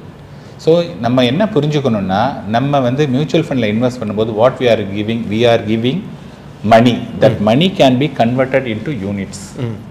அந்த யூனிட்ஸ் வந்து க்ரோ ஆகுது depending on the underlying stocks. அப்போ நம்ம ரிடம்ஷன் பண்ணும்போது என்னென்னா அந்த யூனிட்ஸை விற்றுட்டு திருப்பி வர போகிறாங்க. We are not going to two anything with the units. ஒரு யூனிட்டாக இருந்தாலும் சரி, 1000 யூனிட்டாக இருந்தாலும் சரி, ஒன்றுமே கிடையாது. ஸோ அதனால் இந்த ஹையஸ்ட் என்ஏவிங்கிறது வந்து காஸ்ட்லியோ அல்லது ஒரு என்ஏவி வந்து சீப், அதாவது கம்மியாக இருக்குங்கிறதுனால சீப்புங்கிறது வந்து it is never be the method to choose the இது. And there are so many data points are also to support. சரி, ஓகே, நல்ல இது. சார் நீங்கள் ஏற்கனவே ஒருத்தர் கிரிப்டோ பற்றி கேட்டிருக்காரு. நீங்கள் ஏற்கனவே கிரிப்டோ பற்றி சொன்னாலும் ஒரு ப்ரீஃபாக ஏன்னா முடிவுக்கு வந்துட்டோம், நீங்கள் சொல்ல முடியுமா சார்? அதாவதுங்க, நேற்று தான் நான் வந்து ஒரு கிரிப்டோவை பற்றி ஒரு ஆர்டிக்கல் ஒன்று படித்தேன். அதாவது நம்ம இந்தியாவில் வந்து பார்த்திங்கன்னா கிட்டத்தட்ட அதில் 3 கோடி பேர் இன்வெஸ்ட்மெண்ட் பண்ணியிருக்காங்களாம். எப்போ பண்ணியிருக்காங்களான்னா அது 40 ரூபாய்க்கு மேலே இருக்கிற சிம்ட்டில், 40 ரூபாய்க்கு மேலே இருக்கிற சிம்ட்டில் தான் இந்தியன்ஸே வந்து அதில் நிறைய பண்ணியிருக்காங்களாம். அது வந்து ஒரு 67-70 ரூபா வரைக்கும் போச்சு. இன்றைக்கி 15 ரூபா 16 ரூபான்னு இருக்குது. அதாவது அந்த கிரிப்டோவில் என்ன நடந்திருக்குதுன்னா, இந்த 15 ரூபா 20 ரூபா 10 ரூபாயில் வாங்கினாங்க இல்லைங்களா, அவங்க எல்லாருமே வந்து பெரிய லெவலில் வாங்கினவங்க தான். கீழே இருக்கவங்கெல்லாம் நம்மளும் இந்த ரீட்டைல் ட்ரேடர் 40 ரூபாயில் 50 ரூபாயில் 60 ரூபாயில் வாங்கினாங்க பாருங்க. அந்த நேரத்தில் அவங்கெல்லாம் விற்றுன்னு வந்திருக்காங்க. யார் முதல்ல 20 சொன்னவங்க, இந்த 60 ரூபாயில எல்லாம் வாங்கினாங்க பாருங்க, அவங்கெல்லாம் இன்னைக்கு 15 ரூபாயில் வச்சுன்னு இருக்காங்க. இது நான் முதலே சொன்னேன் இல்லையா, ஒன்று ஏறணும் இறங்கணும், இது 2 தான். இது ஒன்று குறைஞ்ச விலைக்கு வாங்கி அதிக விலைக்கு கேட்கணும், இல்லைன்னா அதிக விலைக்கு வச்சுட்டு குறைச்ச விலைக்கு வாங்கணும். இதுதான் இந்த ஒரு டெக்னிக் தான். இதை வந்து புரிஞ்சுக்கணும். இது வந்து இது டெக்னிக் இந்த கிரேட் ட்ரூத்ஸ் ஆர் வெரி சிம்பிள்னுவாங்க. இது அருமையான பாயிண்ட். ஆனால் இந்த மக்கள் நிறைய பேருக்கு வந்து சிம்பிளாக சொன்னால் இது என்ன இவ்வளோதானா அப்படின்ற மாதிரி பார்க்குறாங்க. அதாவதுங்க, செபி சொன்னார் சார், நான் சொல்கிறேன்னு தப்பாக நினைக்கக்கூடாது. செபி இவ்வளோ கட்டுப்பாடுகள் இருக்குது என்ன, ஆனால் எவ்வளோ புரோக்கர்ஸுங்க வந்து நியாயமாக நடந்துக்கிறாங்கன்னு சொல்லுங்க. நான் இது சொல்கிறது சில பேருக்கு வருத்தமாக இருக்கும். நான் சொல்கிறது தப்பாக நினைக்காதீங்க, இருக்கிற உண்மையை சொல்கிறேன்.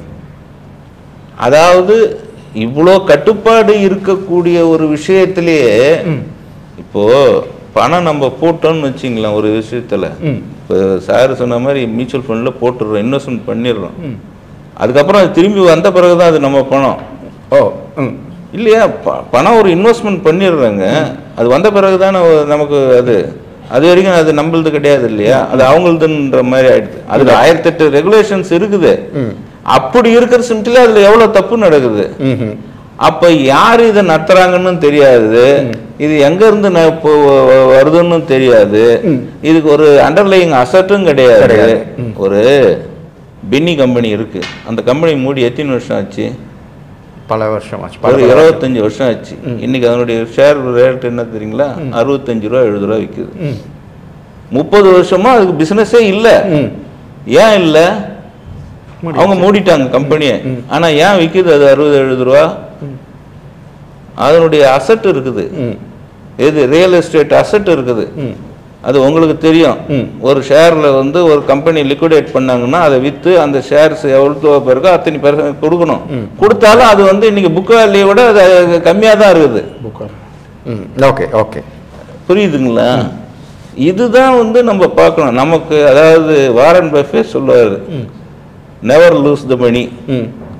ஃபர்ஸ்ட் ரூல் சொல்லுவார், செகண்ட் ரூல் சொல்லுவார், never forget the first rule என்பார். இதுதான் நம்ம பணத்தை இழக்காம இருக்கணும். முதல்ல சம்பாதிக்கிறது ரெண்டாவது. ஓகே ஓகே, இதுதான் என்னுடைய இது. அவ்வளோதான். எனக்கு இதுக்கு மேலே இதில் ஒன்றும் ஸ்ட்ராட்டஜியும் தெரியாது, நான் ஒரு டெக்னிக்கல் ஸ்கில்ஸும் போனதில்லை, எதுவும் கற்றுக்கிறதும் கிடையாது, டைம் இல்லை எனக்கு. அதுதான். ஆனாலும் பணம் பண்ணுறாரு ட்ரேடிங்கில், அதுதான் முக்கியமான விஷயம். ஓகே சரி, இப்போ கடைசி கேள்வி இது உங்கள் 2 பேருக்காக. நீங்கள் 2 பேருமே இதுக்கு தனித்தனியாக பதில் சொல்லுங்கள். என்ன கேட்டிருக்காங்கன்னா, where can we gain more knowledge about share market, investments, books, course அந்த மாதிரிலாம் கேட்குறாங்க. நீங்கள் என்ன சொல்லுவீங்க?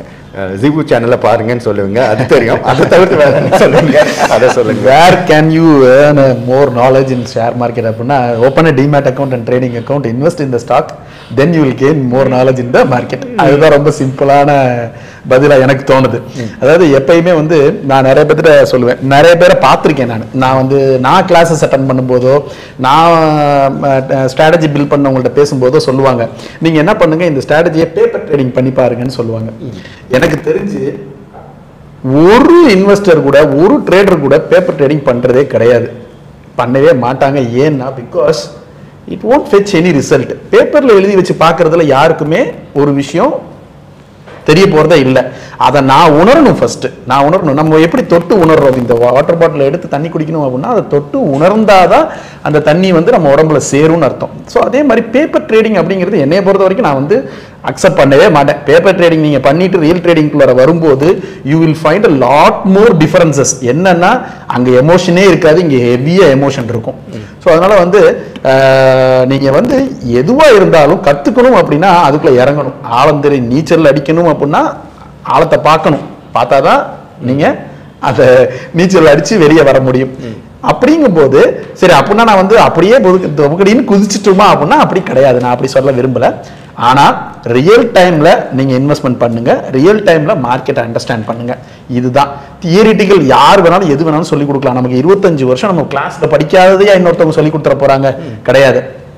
ஆனால் ப்ராக்டிக்கலாக வரும்போது நம்ம எவ்வளோ டிஃப்ரென்ஸ் ஃபீல் பண்ணுறோம். நம்ம கிளாஸில் படித்ததுக்கும் காலேஜில் படிக்கிறோம், யூஜி பண்ணுறோம், பிஜி பண்ணுறோம், அடுத்தடுத்த கோர்சஸ் பண்ணுறோம், அடிஷ்னல் கோர்சஸ் பண்ணிட்டு இருக்கோம், எவ்வளவோ பண்ணுறோம். ஆனால் இது எல்லாத்தையும் தாண்டி ப்ராக்டிக்கலாக வரும்போது there is lot of difference on implementation. நம்ம வந்து அந்த இடத்துல ரொம்ப முக்கியமாக நம்மளோட எமோஷனல் டிசிப்ளின், எமோஷனல் வந்து ரொம்ப ப்ளே ஆகும். ஸோ அதனால் நீங்கள் கற்றுக்கணும்னு நினைக்கிறீங்கன்னா தியரிட்டிக்கலாக என்ன வேணாலும் கற்றுக்கங்க, ஆனால் அதை ப்ராக்டிக்கலாக செஞ்சு பாருங்கள். அப்போ தான் வந்து உங்களுக்கு அந்த ப்ராடக்டோட அருமை புரியும். ஓகே, அருமையான பாயிண்ட்டு. நாங்கள் இன்ஜினியரிங் முடிச்சுட்டு வெளியே வந்துட்டு ஒரு 3 வருஷம் என்னோட சிவில் இன்ஜினியரிங் ஃப்ரெண்டு வந்து எப்படிடா இருக்குன்னு நான் கேட்டேன். நம்ம படித்து முடிச்சுமே நீ இப்போ ஃபீல்டில் வந்துட்டு என்ன பண்ண, காலேஜில் சொல்லி கொடுத்த மாதிரி அந்த எல்லாம் செங்கலும் கலவையும் வச்சுன்னா ஒரு பில்டிங் கூட கட்ட முடியாது, இது ப்ராக்டிக்கலுக்கும் இதுக்கும் வேறு வேறு டிஃப்ரென்ஸ் அப்படின்னு சொன்னால் சரி ஓகே. இன்னொரு பாயிண்ட் சார், அது இந்த கேள்விக்கு கடைசியாக பதில் சொல்கிறதுக்கு முன்னால் நானும் ஒரு பாயிண்ட் சொல்கிறேன். ஜீபோ ஸ்கூல்னு ஒன்று நம்மளுடைய ஒரு இனிஷியேட்டிவ் இருக்குது. அதில் free courses and premium courses எல்லாமே இருக்குது. உங்களுக்கு தேவையான விஷயங்கள் உங்களுடைய ப்ரொஃபிஷியன்சி லெவலை பொறுத்து உங்களுக்கு நிறைய விஷயங்கள் கற்றுக் கொடுக்க முடியும். ஸோ ஜிபு ஸ்கூலோட வெப்சைட்லேயும் போய் பாருங்கள். எங்கள் ஜிபுக்கு கால் பண்ணாலும் உங்களுக்கு அந்த கோர்சஸ் பற்றி உங்களுக்கு சொல்லிக் கொடுப்பாங்க.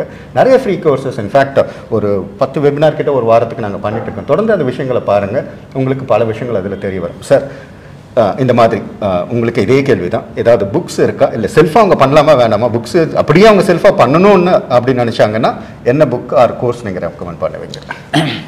சரி, இப்போ சார் சொன்ன மாதிரி வந்து இந்த இந்த நாலேஜ்லாம் வந்து ஒரு புக்கோ ஒரு இதுவோ பார்த்து படித்து கற்றுக்கிறதுக்கான விஷயம் கிடையாது. ஏன்னா இதில் வந்து இட் ரிக்வயர்ஸ் எமோஷன்ஸ். சார் கரெக்டாக சொன்ன மாதிரி நிறைய இன்வெஸ்டர் வந்து என்ன சொல்லுவாங்கன்னா, இன்வெஸ்ட் பண்ணுறதுக்கு முன்னாடி என்கிட்ட ஓகே நான் சொல்லுவேன் ஒரு 20% வரையும் கீழே வரலாம், அப்படியே சார் ஓகே அப்படின்றாங்க. ஏன்னா அப்போ பணத்தையும் இன்வெஸ்ட் பண்ணலை, எதுவுமே இது பண்ணல, அப்போ வந்து என்ன வேணாலும் சொல்லலாம். Okay, but when it comes to ஒரு 5% கீழே வந்தாலே சார் மார்க்கெட்டுக்கெல்லாம் கீழே வந்துருச்சு, நம்ம போட்டதெல்லாம் கீழே வந்துட்டுருக்கு. சரி, ஃபர்ஸ்ட் ஆஃப் ஆல் நம்ம வந்து இப்போ ஒரு குழந்தைய ஸ்கூலில் சேர்க்குறோம் அப்படின்னது இருந்ததுன்னா 18 வயசில் என்ன படிக்க போகிறாங்கன்னு. இப்போ ஃபஸ்ட்டு அந்த குழந்தைக்கு மேக்ஸ் வரல அல்லது ஒரு இங்கிலீஷ் வரலன்னா நம்ம என்ன பண்ணுறோம், ஒரு டியூஷன் சொல்லி கொடுக்குறோம். அது பண்ணுறோம், ஐயோ நம்ம இப்படியே இருந்ததுன்னா என்ன 18 வருஷத்தில் எப்படின்னு அதை வந்து நம்ம வந்து பெருசாக ப்ரொஜெக்ட் பண்ணிக்கிறது கிடையாது. ஸோ இந்த எஜுகேஷன் பொறுத்தவரையும் பார்த்தீங்கன்னா these are called continuous education. இப்போ நிறைய தடவை என்ன ப்ராப்ளம்னா, நம்ம வந்து ஒரு சார் முன்னாடியே சொன்ன மாதிரி 20 வருஷம் ஒரு அகடமிக் குவாலிஃபிகேஷன் படிச்சுட்டு மோஸ்ட் ஆஃப் தம் அதுக்கப்புறமா வந்து பார்த்தீங்கன்னா அதை இம்ப்ரூவ் பண்ணுறதே இல்லை. அது படித்தோம், அது படித்ததுக்கப்புறம் ஒரு வேலை கிடைச்சிருச்சு. சில ஜாபில் தான் வந்து கண்டினியூஸ் எஜுகேஷன் இருக்கும். சில ஜாப்லலாம் வந்து ஒன்ஸ் என்ட்ரி இருந்தது, அதுவும் சில ஜாபில் வந்து பார்த்தீங்கன்னா யாரும் ஒன்றுமே பண்ண முடியாது ஃபார் சோ மெனி இயர்ஸ் அப்படின்னதாக இருந்ததுன்னா நீங்கள் அந்த லேர்னிங்கை வச்சுட்டு அப்படியே தான் ஓட்டிகிட்டே இருக்க போகிறீங்க. இது வந்து பார்த்தீங்கன்னா it's a continuous education. So continuous எஜுகேஷன்னா நிறைய ஒன்று வந்து பார்த்தீங்கன்னா புக்கு படிக்கிறது நீங்கள் நிறைய ஃப்ரீ இதெல்லாம் இருக்குது. பட் டோன்ட் லுக் அட் யாராவது ஒருத்தர் சொன்னாங்கன்னா அவங்களுடைய it is easy to find out. ஒரு யூடியூப்லேயோ இதுலையோ வந்து பார்த்தீங்கன்னா அவங்க ஒரு ப்ரொமோட் பண்ணுறதுக்கா இல்லை ஜென்ரல் இது இப்போ நீங்கள் ஜேபு ஸ்கூல் சொல்கிற மாதிரி அது வந்து இட்ஸ் அ ஃப்ரீ எஜுகேஷன். அங்கே வந்து பார்த்தீங்கன்னா இட்ஸ் அ ஃப்ரீயாக நீங்கள் சொல்லிக் கொடுக்குறீங்க. அதே மாதிரி ஒரு தமிழன் வந்து பார்த்தீங்கன்னா நிறைய நாணய விகடன் வந்து பார்த்தீங்கன்னா நிறையவே இது பண்ணி கொடுத்துருக்காங்க. They have done so much last 15 years, மோர் தென் 15 இயர்ஸாக வந்து பார்த்தீங்கன்னா they have done so many things. தமிழ்லேயே இருக்கிறதுனால நமக்கு நிறைய இது. ஸோ கண்டினியூஸாக படிங்க. அதுக்கப்புறமா அந்த எமோஷ்னல் இருக்கு இல்லையா, அந்த பிஹேவியரல் கோஷன் வந்து ரொம்ப ரொம்ப இம்பார்ட்டன்ட். ஒரு மார்க்கெட் கீழே விழுந்ததுன்னா அதை எப்படி எடுத்துக்கணும் அப்படிங்கிறதெல்லாம் வந்து பார்த்தீங்கன்னா கிராஜுவலாக தான் பில்ட் பண்ணணும். ஸோ கம்மிங் பேக் டு வருது, தெர் இஸ் நத்திங் கால்டு ஒரு கோர்ஸ் ஒரு இதுங்கிறது கிடையாது. It's a continuous education.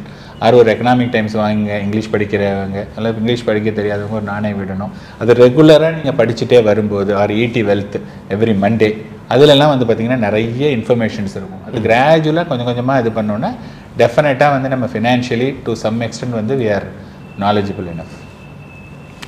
Okay sir, ஆக்சுவலாக டைம் போனது தெரியல. இன்ஃபேக்ட் எனக்கு வந்து ஒரு காஷன் வந்துன்னா ஓகே டைம் ஆகிடுச்சின்னு சொல்லிட்டு வந்தது. என்னது இவ்வளோ டைம் ஆகிடுச்சா அப்படின்னா நான் நல்லா போயிட்டு இருந்தது. அதனால தான் நிறைய பேர் கேள்வி கேட்டுகிட்டே இருக்காங்க. டைம் போனதே தெரியல. But all good things must come to an end, every thing must come to an end. இன்றைக்கும் அதே மாதிரி வந்திருக்கு, ரொம்ப நல்லா இருக்குது. நிறைய பேர் இவ்வளோ கேள்விகள் நான் பார்த்தது இல்லை, நிறைய கேள்விகள் வந்திருக்கு. மக்கள் நிறைய பேரும் தொடர்ந்து பார்த்துட்டு இருக்காங்க. ஸோ இது வந்து ஒரு கண்டினியூஸ் ப்ராசஸ். நெக்ஸ்ட் அதே மாதிரி பை மந்த்லி ஈவெண்ட் அது. ஸோ நெக்ஸ்ட் 15 டேஸில் மறுபடியும் வரும். அதையும் பாருங்கள். தொடர்ந்து நாங்கள் வெபினார்ஸும் கண்டக்ட் பண்ணிட்டு இருக்கோம் வேரியஸ் எக்ஸ்பர்ட்ஸோட. அது பண்ணோம். நீங்கள் வந்து இதுக்கு மட்டும் இல்லாமல் எங்களால் நிறைய கேள்விகள் கேட்க முடியல. இன்ஃபேக்ட் நானே நிறைய பிளான் பண்ணி வச்சிருந்தேன் கேள்வி கேட்கணுன்ட்டு, அதெல்லாம் கேட்க முடியாமல் போயிடுச்சு. உங்களுக்கு இதை தவிர்த்து இவங்கக்கிட்ட வேறு ஏதாவது சமயத்தில் இதை பற்றிலாம் கேட்கணும்னு நினச்சாலும் கவலைப்படாமல் எங்களுக்கு ஏதாவது ஒரு சேனல் மூலிமா எங்களை ரீச் பண்ண பாருங்கள். தொடர்ந்து கற்றுக்கிட்டு இருக்க பாருங்கள். ஜீபுவோட நோக்கம் இந்த ஃபினான்ஷியல் லிட்ரஸி எவ்வளோ பேர் முடியுமோ, லட்சாதிபதி 10 லட்சம் அது என்ன சொல்லுவாங்கன்னு தமிழில் தெரியல, மில்லியனராகவே மாற்றணும் அப்படின்றது தான் எங்களுடைய நோக்கம். தொடர்ந்து இதை பாருங்கள், ஆதரவு தாங்க. ஜீபுவோட கிளைண்ட்ஸ் ப்ராஃபிட்டபுளாக பண்ணணும், கரெக்டான ஃபினான்ஷியல் டெசிஷன்ஸ் எடுக்கணுன்றது தான் எங்களோட நோக்கம். ப்ளீஸ் தொடர்ந்து பார்த்துட்டு இருங்க. தேங்க்யூ, இவ்வளோ நேரம் பார்த்ததுக்கு. Thank you sir, thank you. ரொம்ப சந்தோஷம் நீங்கள் ஜாயின் பண்ணதுக்கு ஷார்ட் நோட்டீஸில். Thank you mister Ram. நான் உங்களுக்கு தேங்க்ஸ் சொல்ல முடியாது, நீங்கள் நம்ம சரி. Okay, thank you. Very good. It was a good event. Thank you.